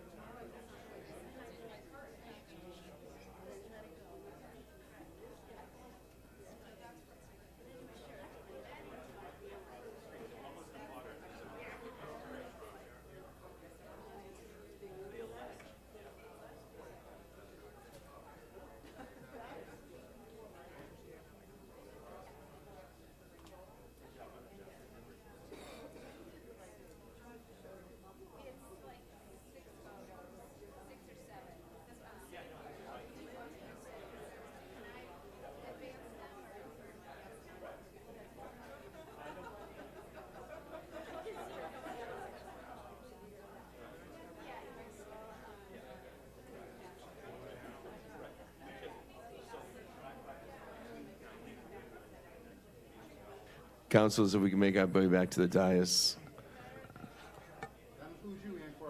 Town Clerk Ankwork.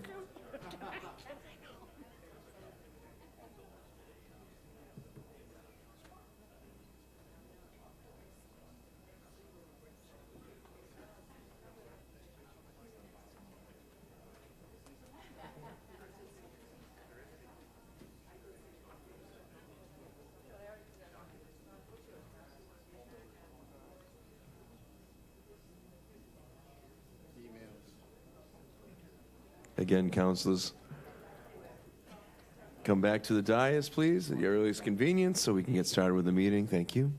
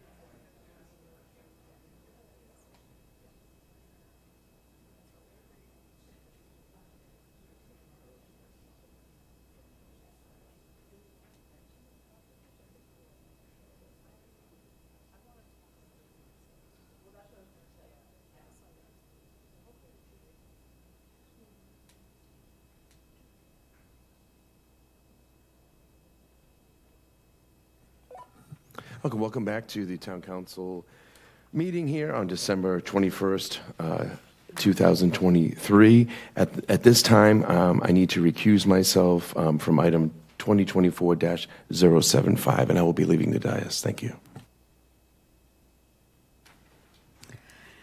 Thank you, President Levesque.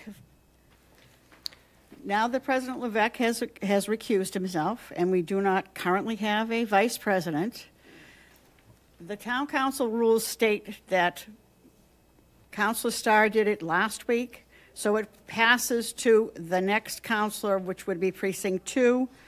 I've spoken with Councilor Turkelson, and she's not comfortable with that, so I'm going to go to Councilor for Precinct 3. Councilor Ludke, could you take over for this item? Yes, Ann, I can do that. Thank you. Okay, this is our first part of old business, and it's item 2024-075. And Councilor Clark, can you read this in, please? Certainly. This is old business requiring a public hearing with a roll call majority full council. Item number 2024-075, appropriation order in the amount of $905,000 in community preservation funds for the purpose of acquiring a conservation restriction on 5.5 acres of open space at 150 Wheeler Road, Marston's Mills, Barnstable, and authorization to expend a fiscal year 2024 local acquisitions for natural diversity, that is land grant, from the Commonwealth of Massachusetts in the amount of $488,700 to defray the costs of said conservation restriction. Thank you. This is a public hearing. Do we have someone? Second. Second. Okay, do we have someone to speak to this item?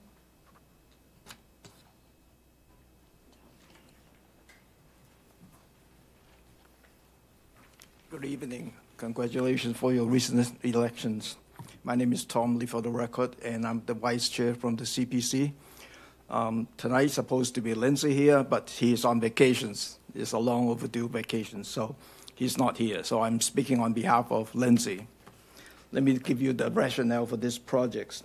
The Barnstable Land Trust, BLT, is seeking approval from the Town Council for community preservation undesignated funds in the amount of $905,000 for the acquisitions of a conservation restrictions by the town of Barnstable from the current property owner, Wheeler Realty Trust, on 5.5 acres of open space located at 150 Wheeler Road, Barnstable, as shown as a portion of the Assessors Map 103, Parcel 109, Lot 002. Following the acquisitions of the CR by the town, the Wheeler Realty Trust will transfer the property title to Barnstable Land Trust, who will become the owner and manager of the property, with the town remaining of the primary holder of the CR, and the Compact of Cape Cod Conservation Trust as the secondary holder. This item seeks Town Council's approval of the conservation restrictions and authorizations for the President of the Town Council to sign the final CR on behalf of the Town Council to meet the requirement of the General Law, Chapter 184, Section 32. Attached to this summary is the draft of the proposed CR, which has been reviewed by the town staff, the Conservation Commissions, BLT, and the Compact, and has been submitted to the Secretary of Energy and Environmental Affairs for review and approval. It is anticipated that the EEA's review of the CR may result in minor edits to the CR, which is a standard practice, and that their approval of the CR will be completed in spring of 2024, in time for the project closing in June 2024.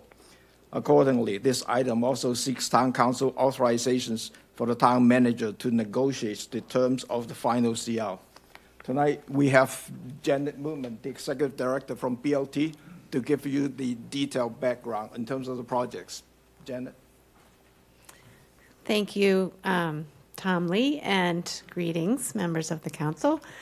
I'm Janet Milkman. I'm the Executive Director of the Barnstable Land Trust, and I'll give you a brief description of this project. We're really thrilled to be here tonight to bring this to you. It's been many years in the works, and we're very grateful to the Wheeler family for being very conservation-minded, and to members of the Town Attorney's Office and the Planning Department for working closely with us, and of course, Lindsay Council and members of the Community Preservation Committee. So this is a 9.5-acre conservation project which sits at the top of Middle Pond in Marston's Mills. And if we go to the next slide, you'll see that the town, we have subdivided it into three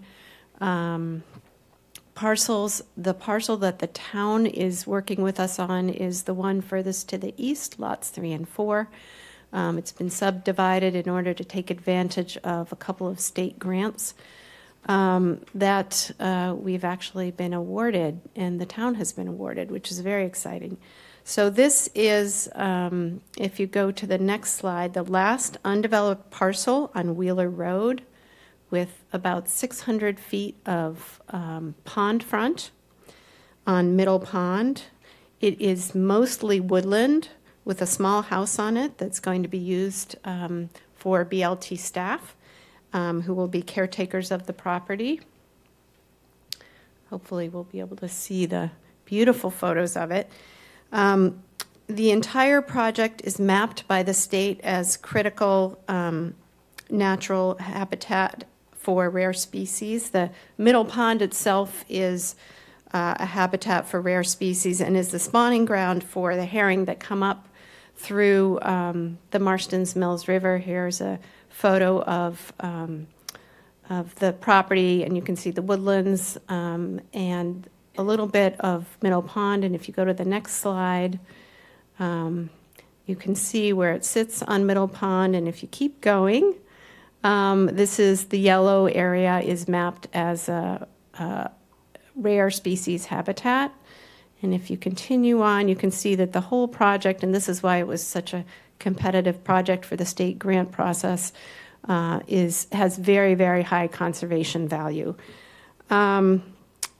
And if you go to the next slide, you'll see it's located adjacent to the Fuller Farm property, which is a 22-acre property owned by Barnstable Land Trust. That's the land sort of going all the way south of the red area is the project we're talking about. The green outline is Fuller Farm. And the yellow outlined area just north of the property is the Danforth property owned by the town and connected over Race Lane to the airfield. So it's a really long contiguous area that will be now connected by this parcel, really, really long continuous conservation area. There will be a public access walking trail available through Fuller Farm, so parking at Fuller Farm and going around the fields into the woods there and then looping back to Fuller Farm. The total project cost is just under $2 million, and $905,000 of that would come from the CPA funding, and the rest provided by Barnstable Land Trust through public and private grants. And the town has been awarded $488,000 plus grant through the state land grant to reimburse over half the cost of the CPA funding. So it's an amazing example of how a $400,000 investment from CPA can leverage about $1.5 million to protect this really, really terrific conservation parcel. And I forgot what I was going to wrap this up with, but it's a great project, and really hope you can support it. Thank you. Okay, thank you, Janet. This is a public hearing. Do we have anybody who wants to speak to this who's in the room? And anybody online?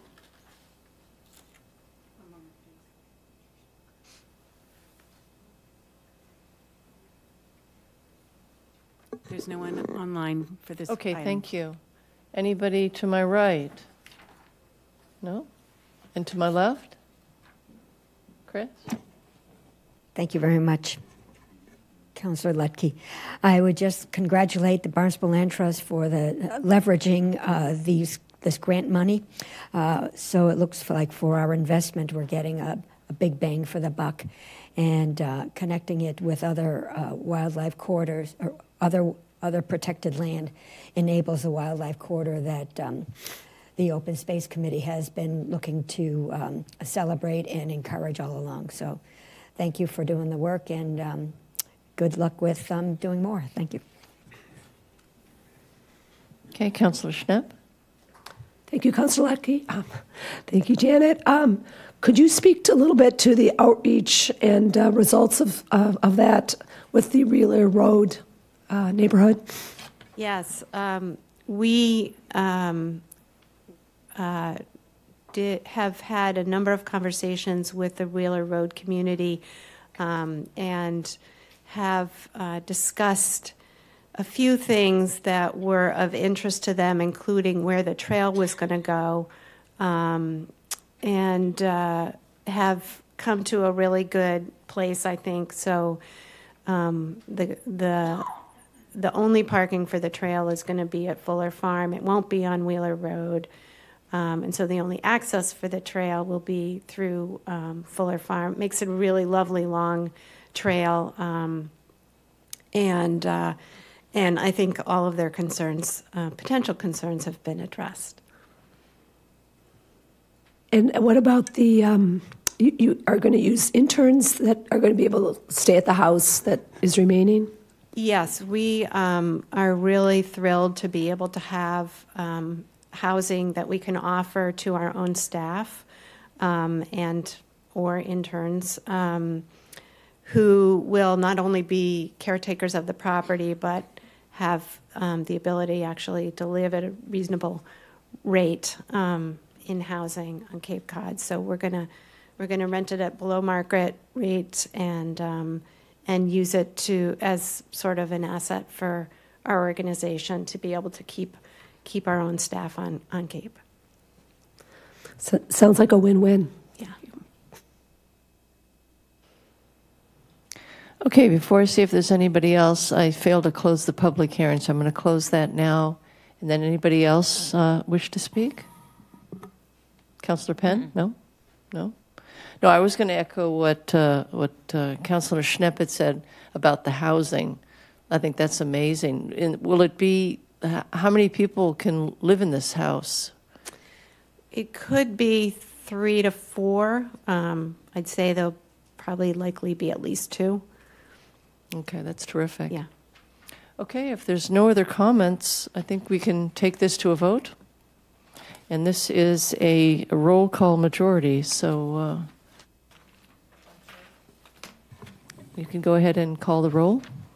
Sure thing. Councilors Bloom, Yes. Burdick, Yes. Clark, Yes. Crow, Yes. Levesque. Oops, sorry. Ludke, Yes. Mendes, Yes. Neary, Yes. Penn, Yes. Schnepp, Yes. Starr, Yes. Tamish, Yes. Turkelson. Yes. That passes 12 yes. Thank you all.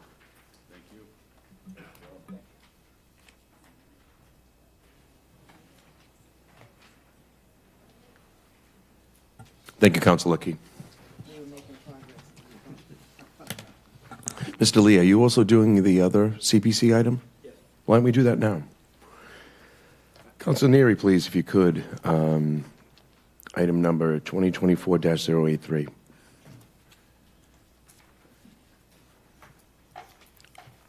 And page number 35. My pleasure, Mr. President. This is old business requiring a public hearing. It's a roll call majority, full council vote. It's item number 2024-083. It's an appropriation order in the amount of $100,000 in community preservation open space recreation funds for the purpose of providing funding to the Centerville, Rossville, Marston's Mills, or COM Water Department for professional services to evaluate the suitability of acquiring lands or interests in land adjacent to or within a Zone 2, as defined by the Massachusetts Department of Environmental Protection drinking water regulations and adjacent to existing COM Water Department drinking water supplies, as written. Second. We have a first and a second, and we have Mr. Tom Lee here for the rationale, please. Thanks for being with us. Thanks for filling in. Appreciate it. For the record, my name is Tom Lee again, and I give you the rationale for this project. At the October 16, 2023 Community Preservation Committee meetings, the 7 committee members present voted unanimously to support and recommend the Centerville, Osterville, Marston's Mill, we call the COMM Water Departments, revise the CPC applications for appropriations. The COMM Water Department is seeking approval from the Town Council through the Town Manager for community preservation open space / recreational funds in the amount of $100,000 to enable COM and water departments to research and quickly respond to potential properties as they become available for the protections of the drinking water supply. This fund of $100,000 would allow for the commissioning of professional services to evaluate the suitability of acquiring properties adjacent to or within zones of contributions to COMM Water Department's existing groundwater supplies.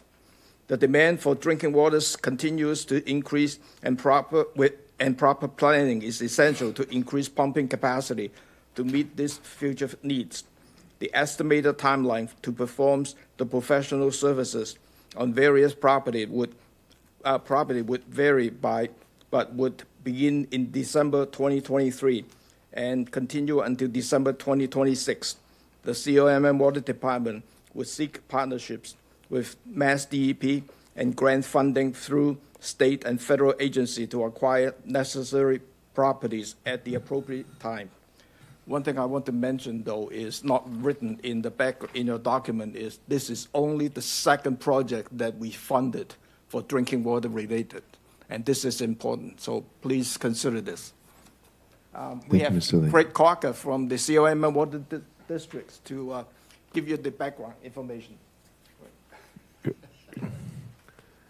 Welcome, Mr. Crocker. Thank you, and thank you for your continued support. Yeah.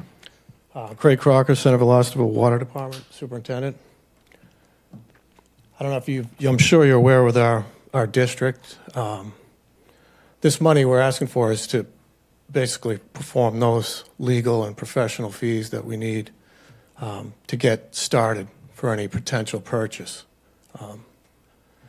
Those are the sites that we currently pump from right now. There's really 7 sites that we have that are considered well fields. We have 20 groundwater wells that we pump from now. We're looking to expand those well fields and protect our existing supplies and potentially find maybe a couple new sources to meet future needs. And I think we discussed the amount and the timeline. We all know that making these types of purchases isn't something that happens overnight. It takes a while to get everything accomplished. But I'm looking for your support on this, and hopefully we can find some more potential sites and protect our existing sites. Thank you. Thank you. Thanks for being with us. Appreciate it. This is a public hearing. Is anybody in the audience like to speak on this item? Would anybody like to speak remotely? Director Poyant. There was no one on Zoom for this item. Okay, great. Thank you. So with that, I will close the public hearing and bring it to council for discussion. Anybody have any questions in regards to this? Councilor Burdick, please. Thank you. I was just curious, has this appeared on a warrant at any of the annual meetings? Is there any matching funds? Is this strictly is this the complete cost? For this portion of the purchase, it has not, no. We're looking to utilize the funds that our ratepayers and our customers and our taxpayers have already paid into. Any follow-up? Okay. Any other questions in regards to this? Okay. Looking to my right. Councilor Schnepp, please. Thank you, Mr. President. I just wanted to remember what was the scope of the new water sources report that was done by the town a couple of years ago. Did it include anything in the Centerville, Osterville, Marston's Mills, or was it exclusively in sort of the West Barnstable area? Director Santos, maybe? Okay, so it didn't include anything in the okay, thank you. Just for the record, Director Santos, DPW, said it was just Barnstable, West Barnstable area. Okay, to thank answer you. your question. And then this is just a real technical CPA question. A project like this that has a 3-year time frame, is it a reimbursement by expense, or is it just a lump sum given to COM if we approve it?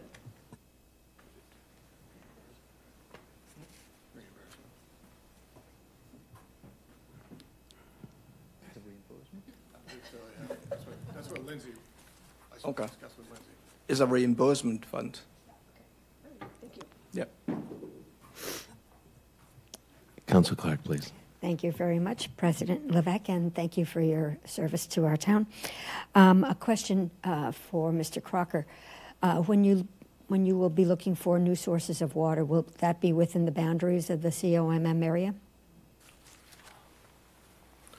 More than likely, yeah. We do own some land out towards the West Barnstable, Marston's Mills, Crooked Cartway area. So we'll be looking, out in that way as well. Any place that we have existing supplies, we'll be looking to possibly protect those further. And the second question, more a statement. I congratulate you for being forward-thinking about looking for new or protecting the water sources that we have before we run out of property to protect. And I should say, after having served on the town's Open Space and Recreation Committee, then it was the Land Acquisition and Preservation Committee, it's again the Open Space Committee, that inevitably, every time there's an evaluation for criteria for purchasing land, the number one rationale is to protect municipal water sources. So this is something I could put all my support towards. Thank you. Thank you. Thank you, Council Clark. Any other questions? Council Starr, please. I had a quick question. Have we seen this before? Or did I see this at a CPC meeting? Yes, you did. Second part, you saw it as CPC. Okay, thank you. You're welcome. Yep. Now it's up before us. Any other questions?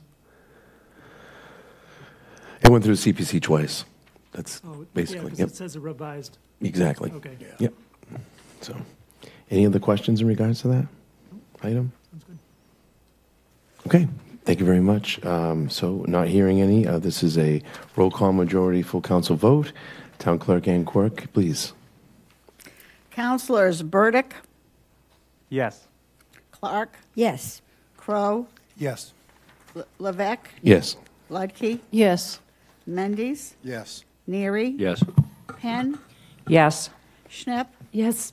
Starr, Yes. Tamish, Yes. Turkelson, Yes. Bloom. Yes. It's unanimous. Thank you. Thank you. Thanks for your service. Thank you. I'd just like to thank Lindsay and his group, too. Yes, CPC absolutely. as well. Thank you. Appreciate that. Take care. Enjoy your holiday. Council Mendes, please, if you could. Item number 2024-077. This is old business, item number 2024-077. This is for a public hearing, roll call, 2/3 full council. Appropriation and loan order in the amount of $770,000 for the purpose of funding the Bursars Way Vacuum Service Replacement Project. Second. The first and second, and we have Director of the Department of Public Works, Dan Santos, here for the rationale. Thanks. Good evening, councilors. Dan Santos, Director of Public Works. This project includes replacement of the vacuum sewer system on Bursars Way from Route 132 to Enterprise Drive with a new gravity-type system. This project is scheduled to be implemented as part of the Mass DOT project for the Bursars Way shared use path.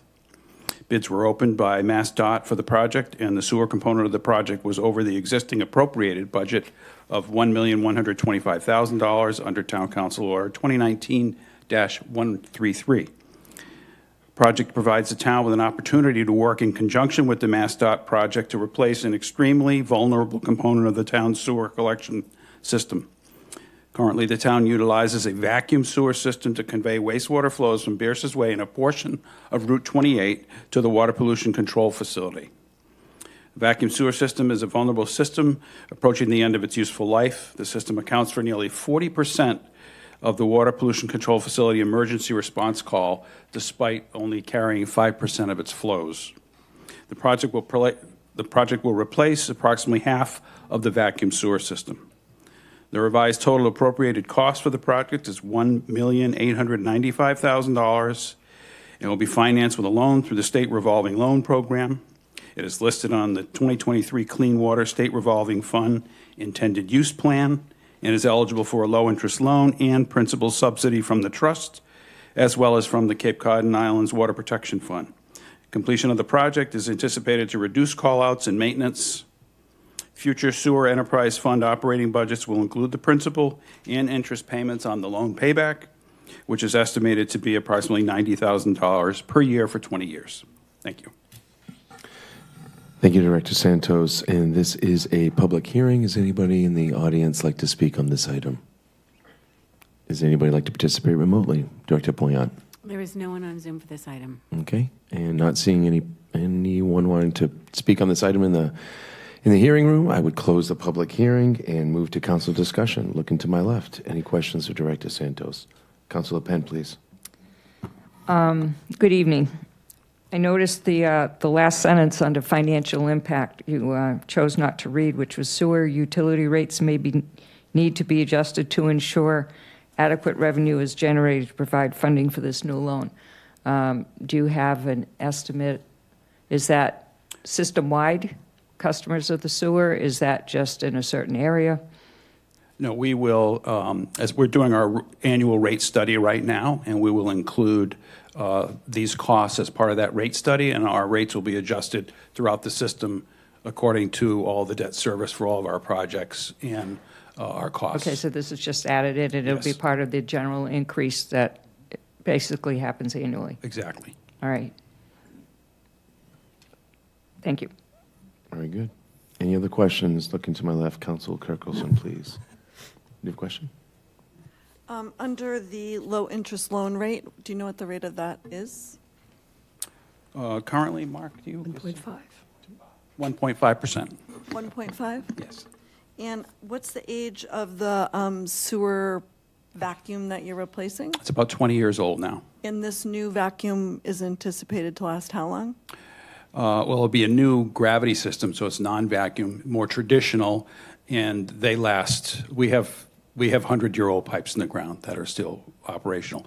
This vacuum system, 20, 25 years ago, like many technologies, they come and go. It was thought to be a good new technology, cost-effective, low maintenance, fewer parts, and it hasn't turned out that way. Nationally, they've been problematic, and you may recall reading about Provincetown's trouble a few years ago. They had a complete failure of their vacuum system and shut down their sewer system for days. We actually bailed them out by providing some parts for our system that they provided back, but that was able to get them over the hump. So we really want to replace this system before we have any kind of failure of that nature. Okay, thank you. Any other questions? Councilor Tamish, please. In the rationale, it says this project will replace approximately half of the vacuum sewer system. If it's problematic, is it a cost issue that you're not replacing the whole thing, or what's the rationale for replacing half? Well, because of the shared use path, we're taking advantage of the opportunity to have this project done and save money while the state is working off the road and creating this new shared use path. We'll be putting the new sewer in.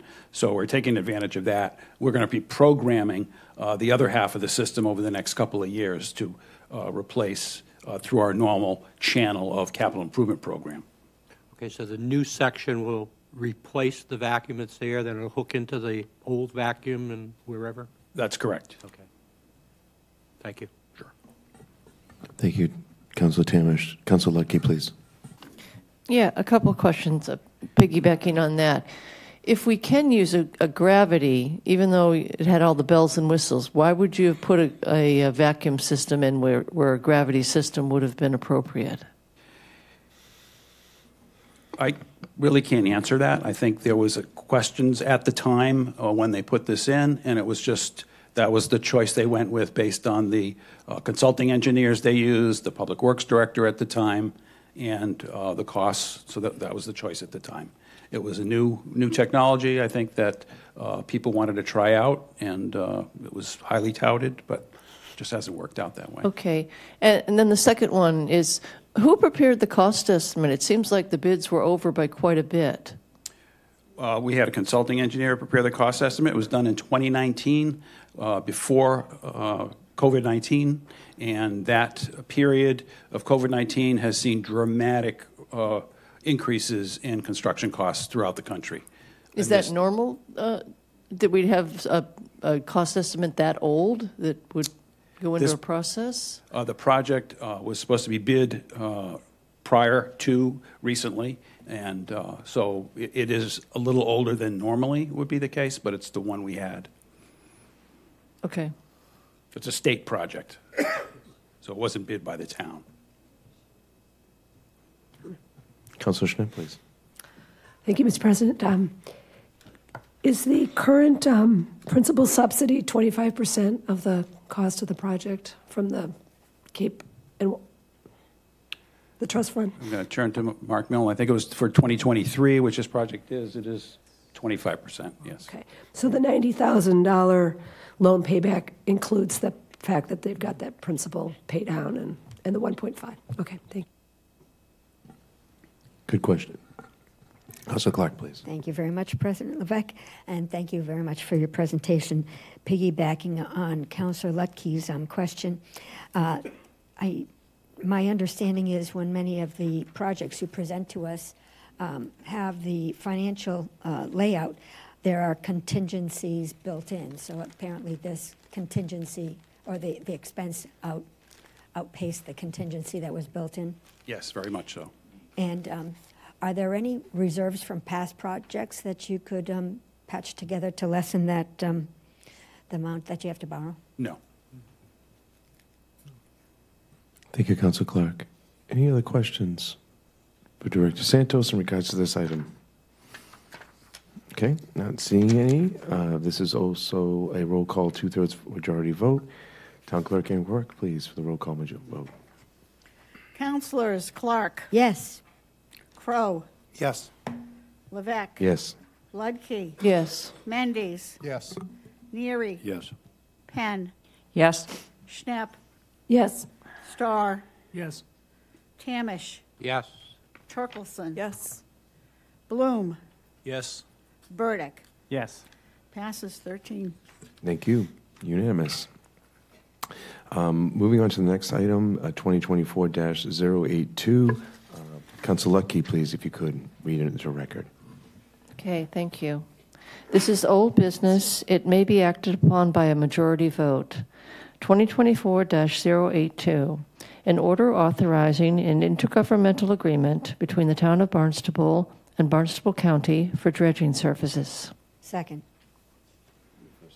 First and second, and Director Santos here for the rationale, please. Thank you. The Katuitt Bay entrance and embayment channels require dredging to maintain safe navigation.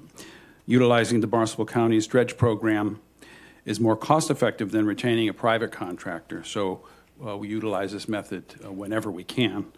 The county dredge has scheduled the project to be completed this coming winter, probably later in the winter, February timeframe at this point. The cost of the Barnstable County dredge service will not exceed $345,700. The town has received a $300,000 Massachusetts dredging grant for this project. The remainder will be funded by an existing capital appropriation, which is number 2021-102. Thank you. Thank you, Director Santos. The rationale, council discussion in regards to this item. Looking to my left. Anybody have any questions, Director Santos? Looking to my right. Councilor Lutke, please. Yeah, I just wanted to say what you say is entirely accurate. We had a great presentation from the county on this dredge program at a recent breakfast of the Cape and Islands municipal leaders, and the savings are enormous. And it also benefits. It's a win-win for everybody to use this program. So that's fantastic that you've put this together. Thank you. Thank you. Councilor Clark, please. Thank you very much, President Levesque, and thank you again for the presentation. Just for our edification, shall I assume that the permits are already in order if you're going to be doing that this winter? Yes. Thank you. Thank you, Councilor Clark. Councilor Schnapp, please. Question? Okay, very good. Excellent. Any other questions for Director Santos in regards to this item? Okay, not seeing any. Council, if you could please signify your approval by raising your hand and saying aye. Aye. That is unanimous. Thank you. Thank you, Director Santos. Thank you. Moving on to the next item of new business. Councilor Starr, please, if you could, item number 2024-085.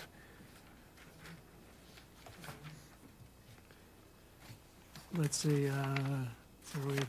Okay, this is, wait a second. I got it. This is new business, may be acted upon with a majority vote. It's item 2024-085. Acquisition of an easement for sewer purposes on land at 944 Shoot Flying Hill Road in Centerville. Second. We have first and a second. We have Attorney Thomas LaRosa for the rationale. Please welcome.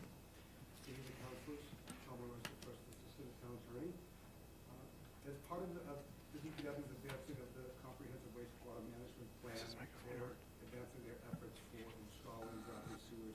Is your microphone on? Is the microphone on? Is it green? Is that better, everyone? Perfect. Much better. Thank you. Just reintroduce yourself. Sorry about that. I thought I saw the green light, but as part of the DPW's efforts for advancing the town's comprehensive wastewater management plan, they're moving forward with plans for gravity sewer expansion on Shoot Flying Hill Road and the adjacent neighborhoods. Necessary for that, the installation of the gravity sewer system is a sewer substation on Shoot Flying Hill Road. DPW had identified locations that would work and negotiated a location with the landowner on a portion of their property at 944 Shoot Flying Hill Road. This easement would be roughly 3,765 square feet, and the easement has been appraised at $11,000, and that would be the amount that would be paid to the landowner. We would finalize the acquisition with the landowner through a negotiated friendly taking of an easement. The $11,000 is that would be paid under a separate existing appropriation, so it's not part of that here tonight. So we'd be asking just for the council's approval for acquisition of the easement, which we would plan to, if approved, finalize within the next month or so. Thank you very much for the rationale. Any questions for Attorney LaRosa? Council Turkelson, please. I'm just curious how it is that this land has already been cleared before everything has been done. The area of land that has been cleared, I understand that the landowner, that she has planned to remove some trees on her property. She had let the DPW know that she would be doing that prior to finalizing the transaction. So the land clearing was of her own doing, not of the town's doing? Correct. Okay, thank you. Thank you, Council Turkelson. Any other questions in regards to this item? Okay. Okay, not seeing any. Council, if you could please raise your hand, signify approval by saying aye. I believe that is unanimous. Thank you very much. Thank you, councilors.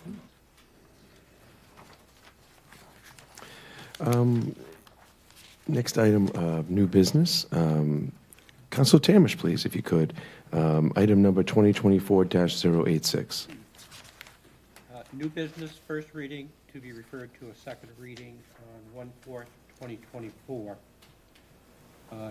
Item number 2024-086, order authorizing the award and execution of a 5-year contract with Exxon Enterprise, Inc. for the purchase of body-worn cameras and the associated licensing and storage of all data to establish a body-worn camera program for the Barnstable Police Department. Second. We have a first and a second. We're just referring this to, again, for a second reading on January 4th, 2024. Council, if you could please signify your approval by raising your hand and saying aye. That is unanimous. So moved. And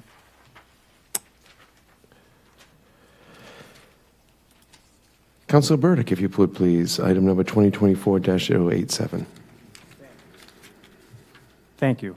This is new business to refer to a public hearing on January the 4th, 2024, item 2024-087, appropriation order in the amount of $73,654 for the Barnstable Police Department fiscal year 2024 operating budget for the purpose of funding the initial operating expenses for the hiring of 9 patrol officers.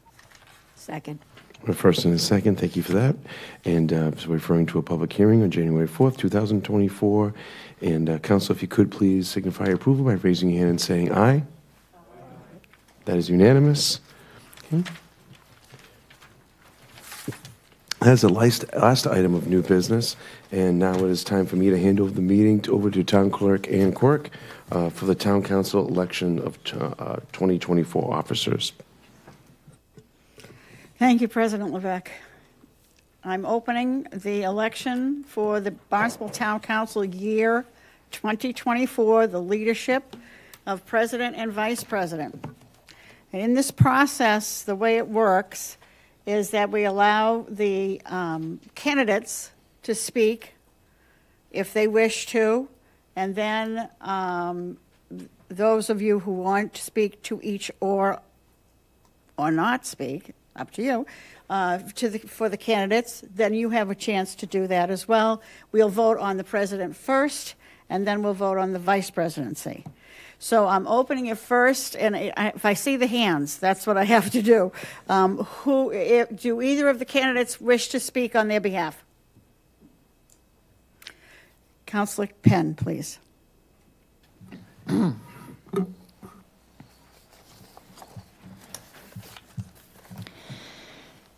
Thank you for believing in me and the nomination for president.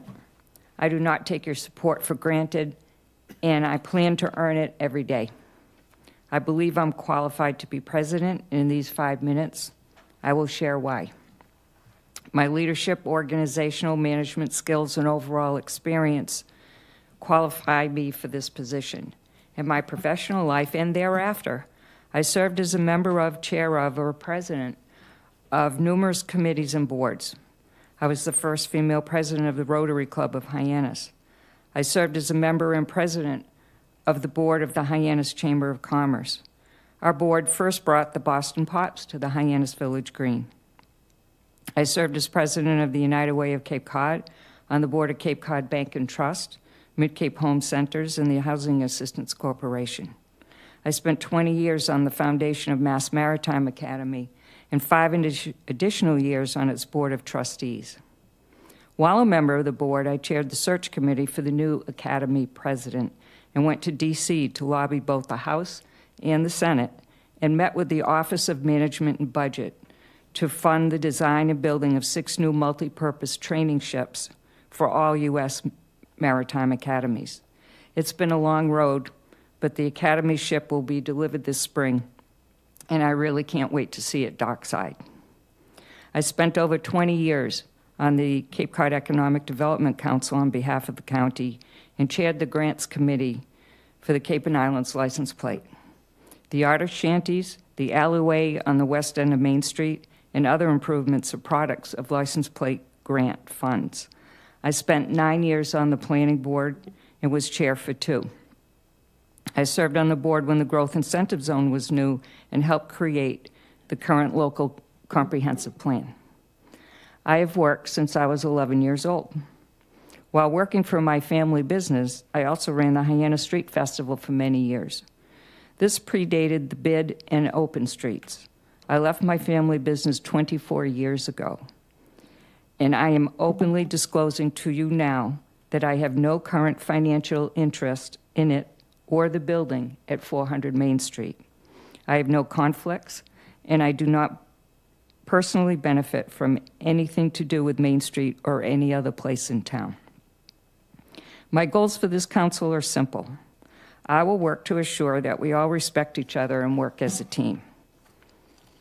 I will also work to assure that the council adheres to the town charter as well as our town council rules. If we don't operate according to either, then either we will change how we operate or we'll change the rules so we adhere to them. The town council must insist on openness in doing the work of the public. We are elected to represent our constituents' interests, and one of the first steps is to assure the public is aware of what's happening at all times. What committees exist, who populates them, what their agendas are, that no one has a conflict, and that minutes are taken and posted is all critical. Speaking of who's on what committee, it's imperative that qualified people without self-interest and professional connections populate our committees. I can guarantee you, if you support me, the committees will not be populated with my friends or business associates. I plan to open the process for setting agendas so that all councilors are welcome, as well as staff, town management, the press, and any members of the public who choose to attend. I would like to recreate town notes in the Patriot, and will hold conversations with the publisher about this possibility. I aim to establish council subcommittees on water resources and wind, and other subjects as they come up. I anticipate bringing the housing issue front and center. We can't build our way out of this problem. We need to examine the options for incentivizing year-round rentals and limiting vacation rentals. We may have the units we need, it's just that they're not being used to house our year-round population. As a friend of mine recently said, motels are being used for houses and houses are being used for motels. That's pretty crazy, don't you think? I will also work to assure that the town's plans are used to shape policy and that their goals and recommendations are implemented. There's nothing worse than a plan sitting on the shelf, not to mention the effect it has on the volunteers who work to bring it to life, only to witness its fall into obscurity. If you elect me town council president, I will work to change our philosophy from being reactive to being proactive. As I learned in scouting, I will leave the council in better condition than I found it. I ask for your vote, and I thank you for your support. Thank you, Councilor Penn. Councilor Snip?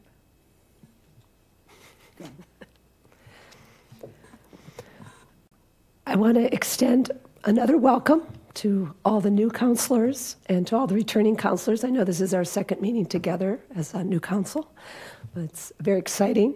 And we're going to be heading into 2024 with a very large agenda.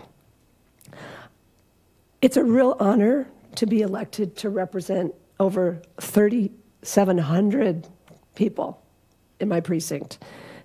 And the same can be said for all of us. We represent a lot of folks, 13 representatives, closing in on 50,000 people in the town of Barnstable. We not only represent our constituents, but our decisions that we make here up on the dais affect the welfare of the entire community. That means our residents, our non-residents, and our seasonal visitors.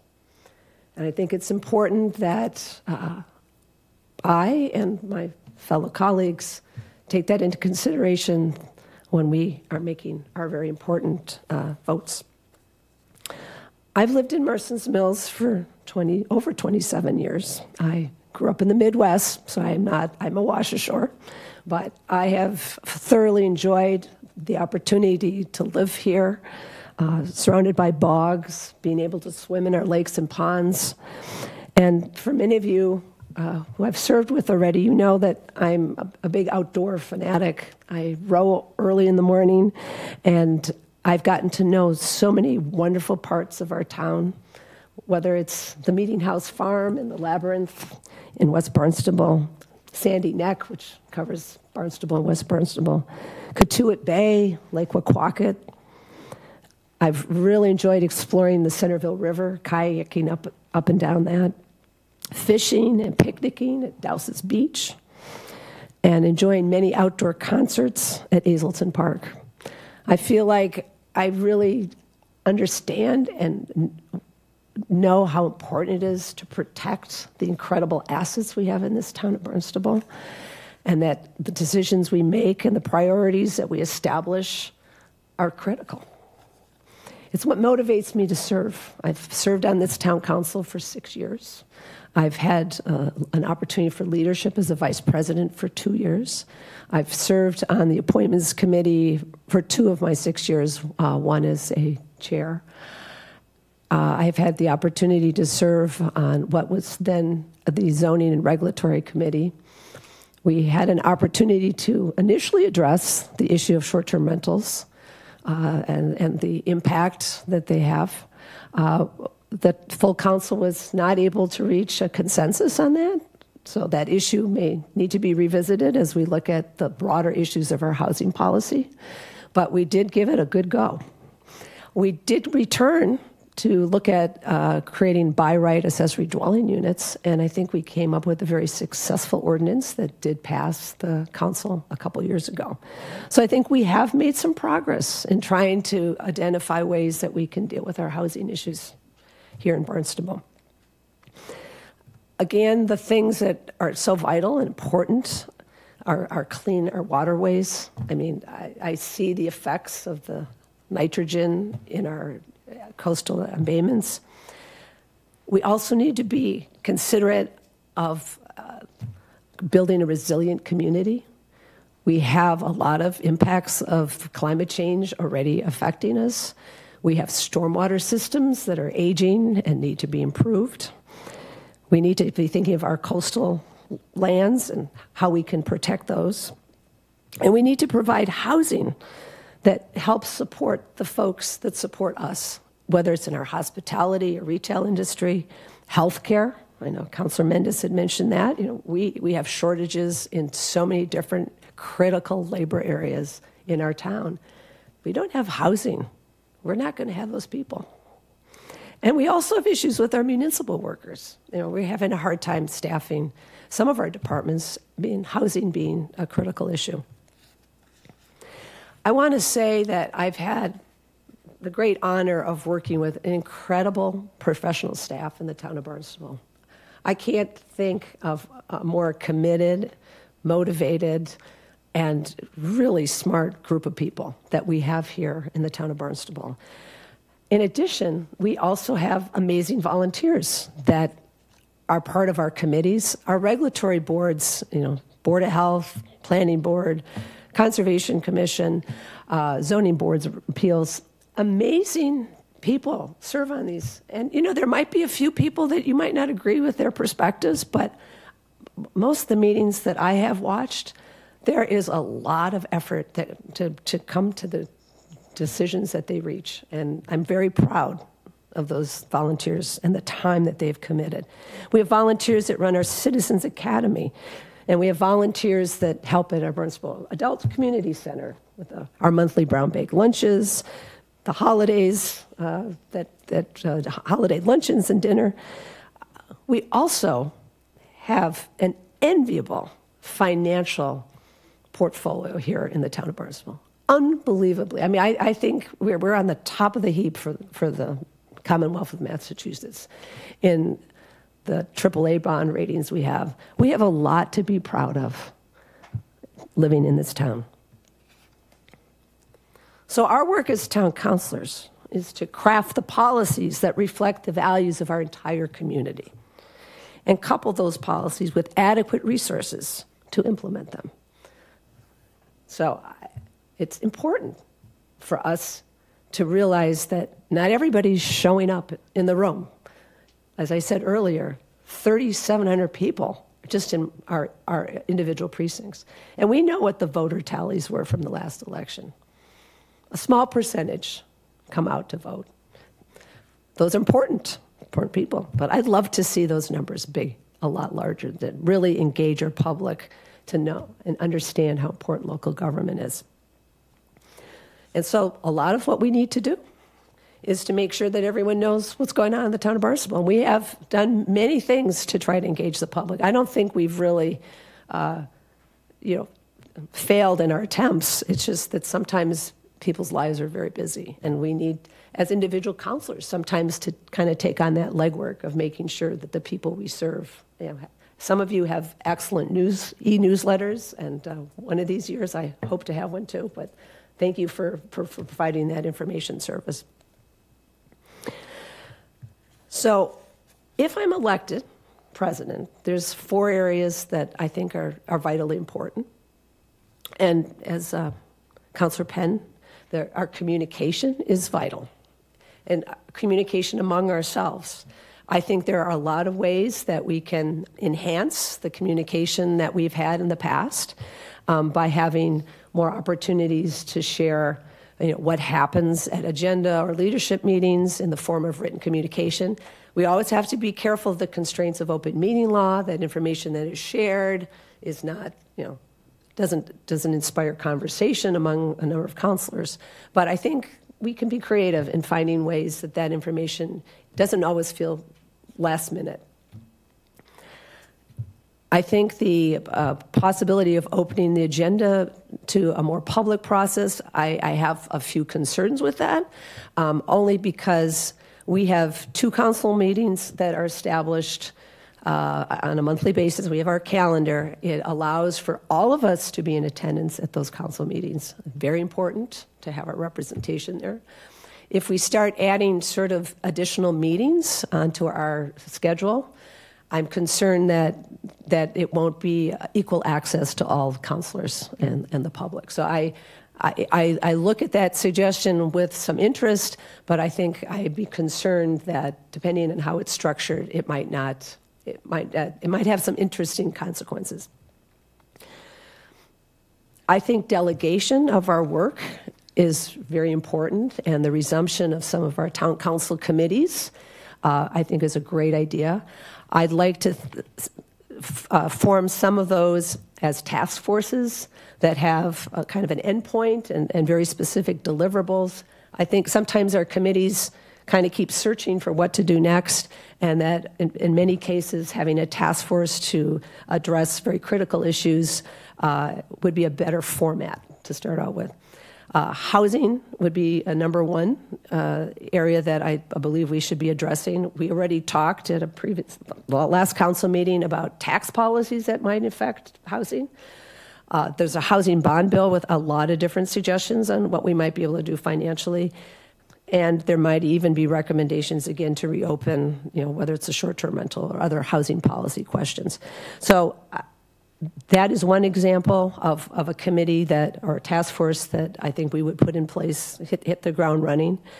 The comprehensive wastewater management plan definitely needs some larger review, and to me that would probably be an ongoing committee that would be staffed not only with counselors but members of our other town committees and possibly other members of the public. Administratively, the leadership has a lot of responsibilities that are pretty much, invisible to either both the rest of the council or even the larger public. And some of that has to do with supervising our staff. We have a town council administrator, and we have responsibilities for ensuring that her work, in this case, is meeting, the needs of the full council. There's the setting up the meetings, working with staff. There's a lot of, again, behind the scenes things that have to happen. And again, not to be done in secret, but to make sure that they're getting handled.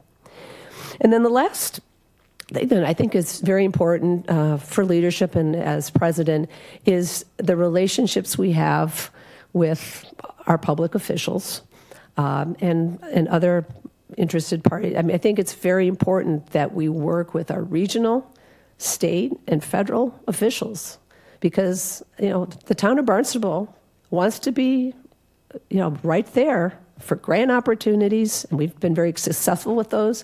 We want to be up there if we need any home rule petitions that we need passed. So I think it's very important to have those good relationships, and I feel like I bring a lot of that to the table.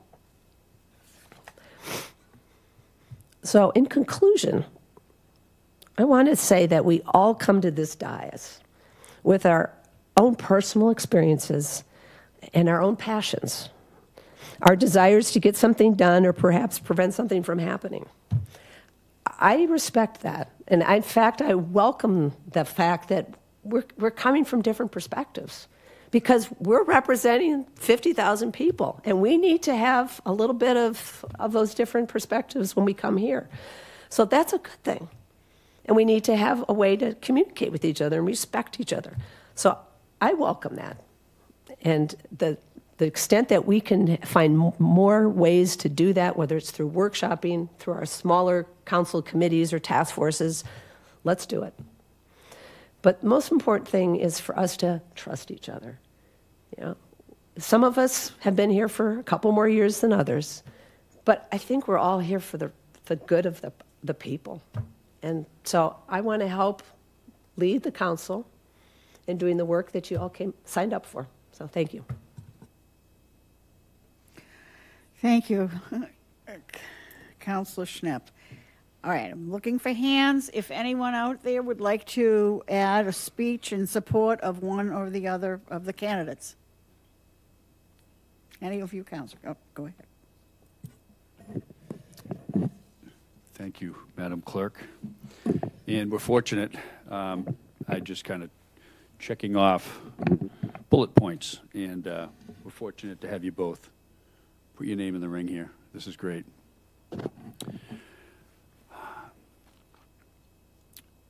My concern or my thoughts or I think what faces the town of Barnstable is housing.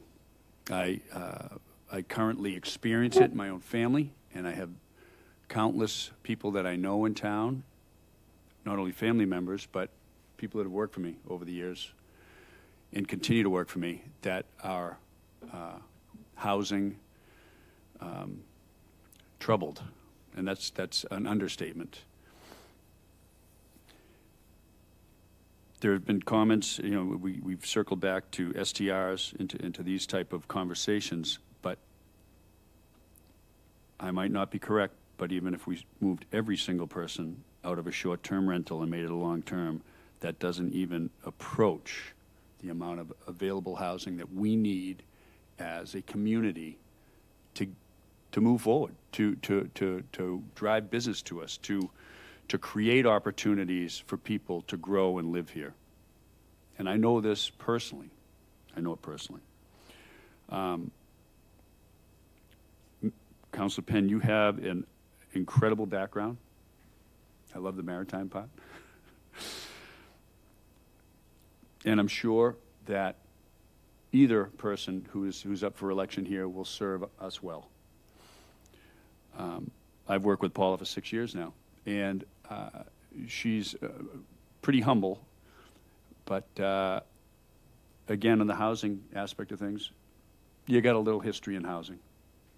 And over the 6 years, I've learned that you have far more financial understanding of what it takes to create housing and what housing can accomplish and what lack of housing creates. So I do believe, and I know this has been touched upon by members in the public and members that I've talked to about experience.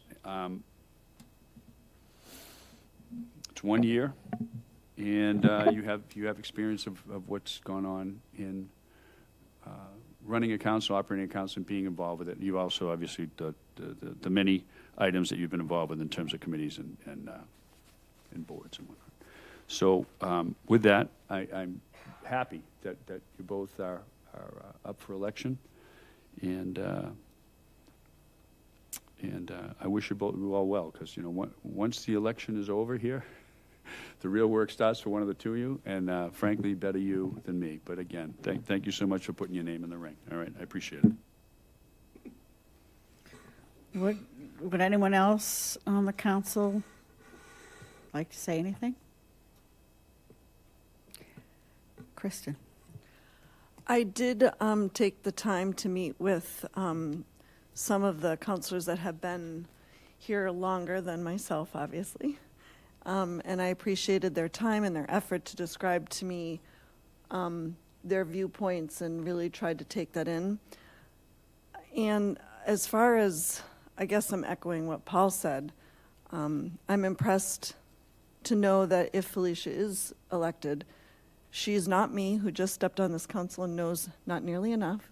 So I feel confident that we do have two great candidates who will both serve us well, and both have experience that may differ, but I appreciate that the right people have stepped up to do the job. So thank you. Thank you, Councilor Turkelson. Anyone else?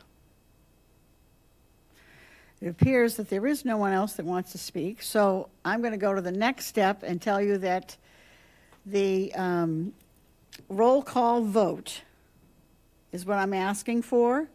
And when I say your name, you tell me the name of the person that you want as president. Oh, is everybody clear on that? Okay. So I'm going to start now, and because we rotate this, the first person that I'm going to speak to is Councilor Crowe. Penn. Levesque. Councilor Schnapp, please. Ludke. Penn. Mendes. Schnapp. Neary. Schnapp. Penn. Penn. Schnapp. Schnapp. Starr. Schnapp. Tamish. Penn. Turkelson. Penn. Bloom. Penn. Burdick, Schnapp. Clark. Penn. 1 second, I'm going to count these up.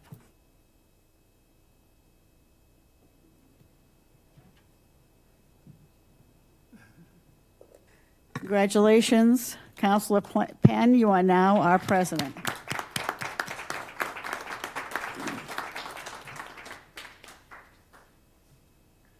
Thank you all. All right, moving right along. It is now time for us to hear from either of the candidates for vice president. If you'd like to say something, I need to see a hand and we'll go from there. Gordon? Yes. Thank you. Either way, okay. Thank you. My name's Gordon Starr. You all know that. I'd like to also welcome the new counselors. Appreciate everybody who took the time to run and the energy it took. I know I didn't have such, it was another story there. I wanted to, a lot of things that Paula Schnepp said, I will repeat probably. We have an amazing staff, legal staff, financial staff, planning staff who's not here at the moment. Great, hardworking, professional people. You can rely on them, and we do every day. So it's a sort of a pleasure to work with. I don't know if anybody here has heard about Wellfleet recently. I get the Provincetown Independent because I like local newspapers. So read about Wellfleet. So I really wanted to talk about two different ideas. One is process, and the other is just some of the issues that we're going to have to deal with there are a lot of issues. And like Rob Brennan said and somebody else said, we've got a lot of hard work to do. So in terms of process, there's always room for improvement communication-wise. We've talked about that. I'd like to see more communication between town councilors, leadership and town council. I don't know how to, I'm not sure the best way to do that without quorum issues and without, but like I was talking with Kristen earlier about Board of Health. How do I say that to you without crossing lines? Like, I can't put my opinions in what I share with you, but I can give you the facts. So I should be doing that. Okay. I'd also have talked to people about the agenda meeting, not necessarily being open to the public, but at least maybe being a quick meeting where sometimes I've felt frustrated not being able to get things on the agenda. So maybe, and maybe even just small things like, let's take 10 minutes and talk about the Water Quality Advisory Committee and just the possibility of setting that up as an ad hoc committee. Just let's talk about it. What should it look like? How long should the committee meet for? Just say, we're going to put 2 people to go off and work on it and come back. Something like that. Paula talked about task force or ad hoc committees. I think we had one recently, the Zoning and Reg Committee that looked at short-term rentals. There was a little bit of angst there, but it seems to have worked out at the moment. But maybe we do need to revisit that as an ad hoc committee. But there's a long list of them, and again, having a set time and a charge, and say come back in 3 months. And but there's we talked recently about a roads committee, public-private roads. We talked about Water Quality Advisory Committee. Maybe we could look at green communities again. We talked about civil service at one point, flow-neutral land controls, which I'll explain someday. Tools, housing, we've all talked about, transfer tax, 40Y. And the other thing I think we need to, just to inform the new councilors is we have a strategic plan. And the town manager will come up and say, will basically say, that's my go-to. I will go to the strategic plan if I'm not sure what to do. And I think we sort of stumbled on it this fall, knowing that there was going to be a large changeover in the town council. So we didn't put a lot of time and energy into it the way I would hoped we could have had more discussions and more time. So I think that's something down the road to look at, to redo, just because it's important. And I sort of miss the discussions to get to the consensus that a strategic plan would have. So I throw that out there. Issues to work on. So that was process issues. We need to work on some kind of climate action plan. The state has a climate action plan. The Barnstable County has a climate action plan. There are goals set through the Global Warming Solutions Act. We need to do our part, and we need to do it soon. Green Communities is a state program that would help us to adopt more stringent building codes. So we're building buildings now people are going to be living in for, 100 years? I mean, look at some of the houses around here. So we want them built as tight as can be now. That's maybe something to look into. Housing, we need a housing production plan. I know the planning department maybe they've been working hard. They've got a lot of things on their plate, but we also don't have a housing coordinator. Maybe that has to do with maybe that has to do with housing. I don't know, something there. Inclusionary zoning is another thing to look at. At the moment, we require 10%. Some of the new Hanover buildings behind BJ's has 13% affordable in it. But we're never going to get to 10% as a town if we keep doing 10%, 13%. I asked for 17%, remember, at Hanover, and I got voted down. Water resources, I think, are important. I think we need to start thinking about water districts and maybe some synergies of them working together. I say that out loud. Just don't mention the fire department. You noticed. Let's see. The airport's another, what is the future of aviation? What's the master plan? Blue economy is important. Reducing solid waste, recycling, and food waste. Those are all issues that are going to come to a head. So I'm looking forward to working with everybody, and I think we'll have a good year. Thank you.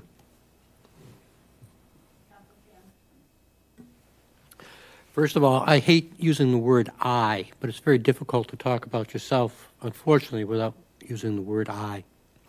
Just as a way of introduction, Gordon had mentioned that maybe we don't know each other very well. I've lived in town since 1960s. I've been here for almost 65 years or so. Attended Barnstable High School, attended Northeastern University, have a bachelor's degree in law enforcement and a master's of public administration, again from Northeastern, and worked for the police department for 41 years. I'll get into that a little bit more. As far as my outside activities, I was a firefighter, call firefighter and comm fire for 19 years. Even while I was on the police department, I kind of wore both hats for a while. I was on the Austinville Village Association Board of Directors for about 5 years. I'm currently on the Tales of Cape Cod Board of Directors and been there for about 3 years. And I currently volunteer with Barnstable Neighbor to Neighbor, both as a service coordinator and as a driver. As I mentioned, I've worked for the police department for 40 years. I was deputy chief for 28 years and was intimately involved in working with all of the town departments. I think that I've worked with every single town department in one way, shape, manner, or form over the years. Particularly, I worked very closely with the administrative services, both with the town managers. I worked with every single town manager from Warren Rutherford to Jim Tinsley to Tom Lynch to John Klim and now to Mark Ells. I worked with all of the finance directors, and certainly working with Mark Milne has been a pleasure over the years. I hope everybody appreciates the job that he does. I don't think there's a finance director in the state or farther that does the job that he does and can spout the figures and almost line items and the numbers off the top of his head. Having said that, as a deputy chief on the police department, I was intimately involved in formulating budgets. Worked with all of the budget directors, particularly Bob O'Brien over the years, for those that remember Bob, who was another gem as far as budgets go, and was very involved in both formulating budgets and presenting budgets to the town council. So I've been on both sides of the picture. The budget process is an involved one, and for the new counselors, they're going to find out how involved it is as time goes on and we get closer to the budget hearings and the capital improvement plan. The capital improvement plan, again, I worked on. I was a member of the for the police department. I was the representative for the capital improvement plan, and as Gordon mentioned, other people have mentioned the strategic plan. I personally had great difficulty sometimes with the strategic plan because as part of the evaluation for the capital improvement program, we had to apply the strategic plan to each and every single capital item, you know. Is it necessary, and how does it fit in with the strategic plan and the priorities of the council? And sometimes the strategic plans were very lofty ideals, but to put them in practice as far as the day-to-day workings of the town was difficult. So I think we have to re-examine the strategic plan and where we want to go with that. Some of the things that we're working on are of great interest to me, particularly the short-term, the housing issues, the short-term rentals. The short-term rentals, I think, have been a detriment to the town. I loved Felicia's statement that we have motels that are being used as housing, and we have housing that are being used as motels. And I think that's very, very true. In my neighborhood in Austerville that I moved from a few years ago, we saw that. Several of the houses there were being converted to short-term rentals, and it changes the whole complexion of the neighborhood. It drastically changes when you have people coming and going 2 or 3 times a week possibly, or for a long weekend, and they're there to celebrate a graduation or to celebrate you know, a bachelor party or a bachelorette party. It's not a plus for the neighborhood in any shape, manner, or form. Water and sewers, I think, are critical issues for us, and not just because of the fact that the Conservation Law Foundation is kind of holding our feet to the fire. We are literally killing ourselves with what we're putting into the ground. We see that with PFAS. We see that with the nitrogen loading, with the degradation of the bays, the estuaries, the ponds. So I fully support anything that we have to do as far as the sewering goes and the water issues. We have to preserve the water. I was very glad to see the CPC funding tonight for the CALM fire, and there's just so much work that has to be done on the water. It's been mentioned about the agenda, and I won't go into that much, but I think there has to be more input into the agenda setting process, and I think the agenda has to be set earlier than it is now. I think we do a disservice to the counselors when they get an agenda and the supporting information 48 hours or so before a meeting. There's a lot of work and a lot of thought that should be put into the articles, and a lot of background research that should be done, and sometimes that's just not enough time. So I see my role as Vice President to support the President and to support the Council as a whole to do whatever needs to be done, and I would appreciate your vote. Thank you.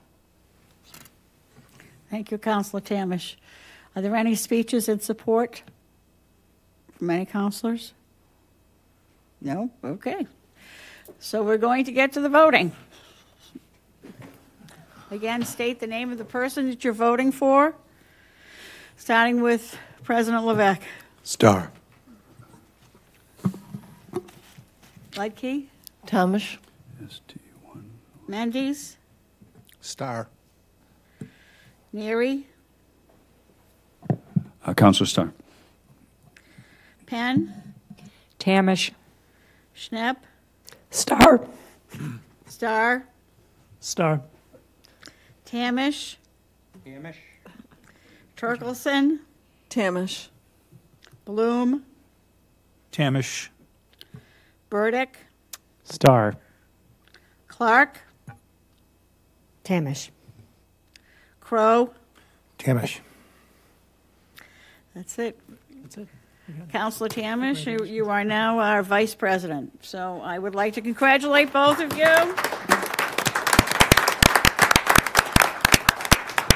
And now I get to turn the meeting right back over to you, President Penn, I believe we have one more item on our agenda, and then we will move on into the night, and that is approval of the town council calendar of meetings for 2024. Have all of you looked at that calendar? Would like to make a recommendation. I know I'm just supposed to run the meeting, but I have a personal stake in this. You can either have the meeting without me, or we can in October. The Jewish holidays happen to fall on conflict with the town council meetings. So I was wondering if it would conflict. I don't see school vacations or anything here. They're currently scheduled for October 3rd and October 17th. The good news is October has 5 Thursdays that month. Isn't that amazing how that works? So it would be possible to move the meetings to the 10th and the 24th. Is that a problem for anybody here and or staff?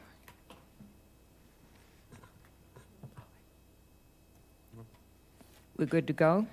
Do you need a motion for that, or? We might need to amend what was given us, so why don't we do that? Could I also recommend that we change the 18th? What, hon? Wait a minute.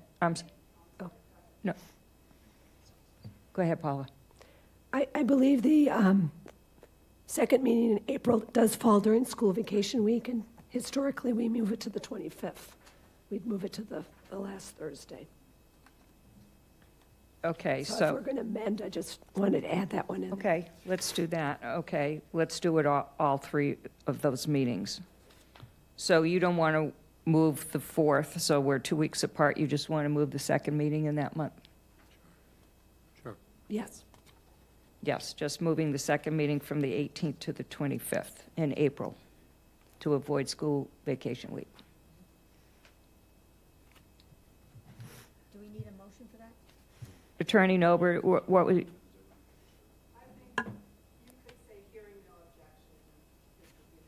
Okay.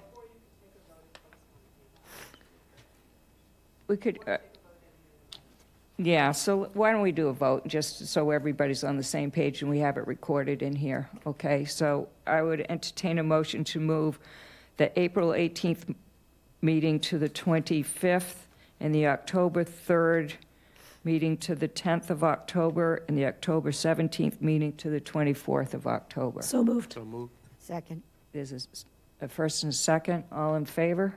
Aye. Indicate aye. Anybody opposed or abstain? Motion carries. Thank you for that. So, Madam President, before we adjourn, may I have the floor for a second?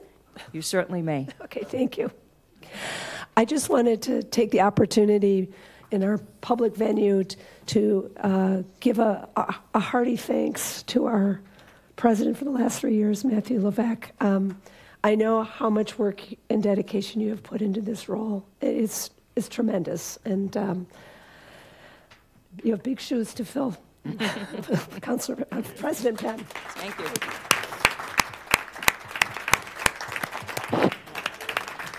No parting comments? We're done? Okay. Just quick parting comments is I need to thank my wife and children for allowing me and supporting me in the opportunity. I can honestly say I know it wasn't perfect, but I really did try my very best. And I learned a lot about people. I learned about the needs of this community. I learned that we need to go where people are. They don't necessarily can come to these meetings, and we need to represent them just the same because there's people very much struggling.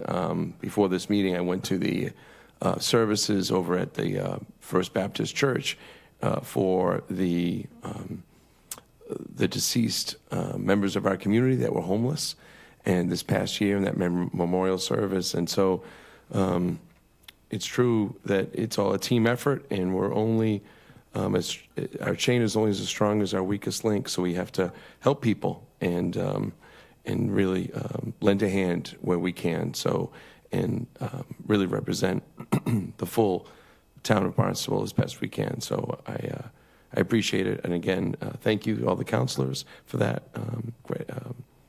Very touched by that, and I'm not typically a person of few words, but I am right now. So thank you very much, and again, thanks to my wife and children for allowing me the opportunity. Thank you. And thank you to the one more thing. Thank you to the wonderful staff. Thank you to Town Manager Mark Ells, Andy Kleiber, and Mark Milne, Elizabeth Jenkins. I can go on and on and on. Dan Santos, David Anthony, yep, Karen Nober, Ruth Wild, and all the, Charlie and David Houghton, Kathy, and so I just want to say thank you. I learned a lot from you. I feel like in a lot of ways I got an education, college education in 3 years. Thank you. All right, so we need a motion to adjourn. Move to adjourn. Second by Crode. All in favor?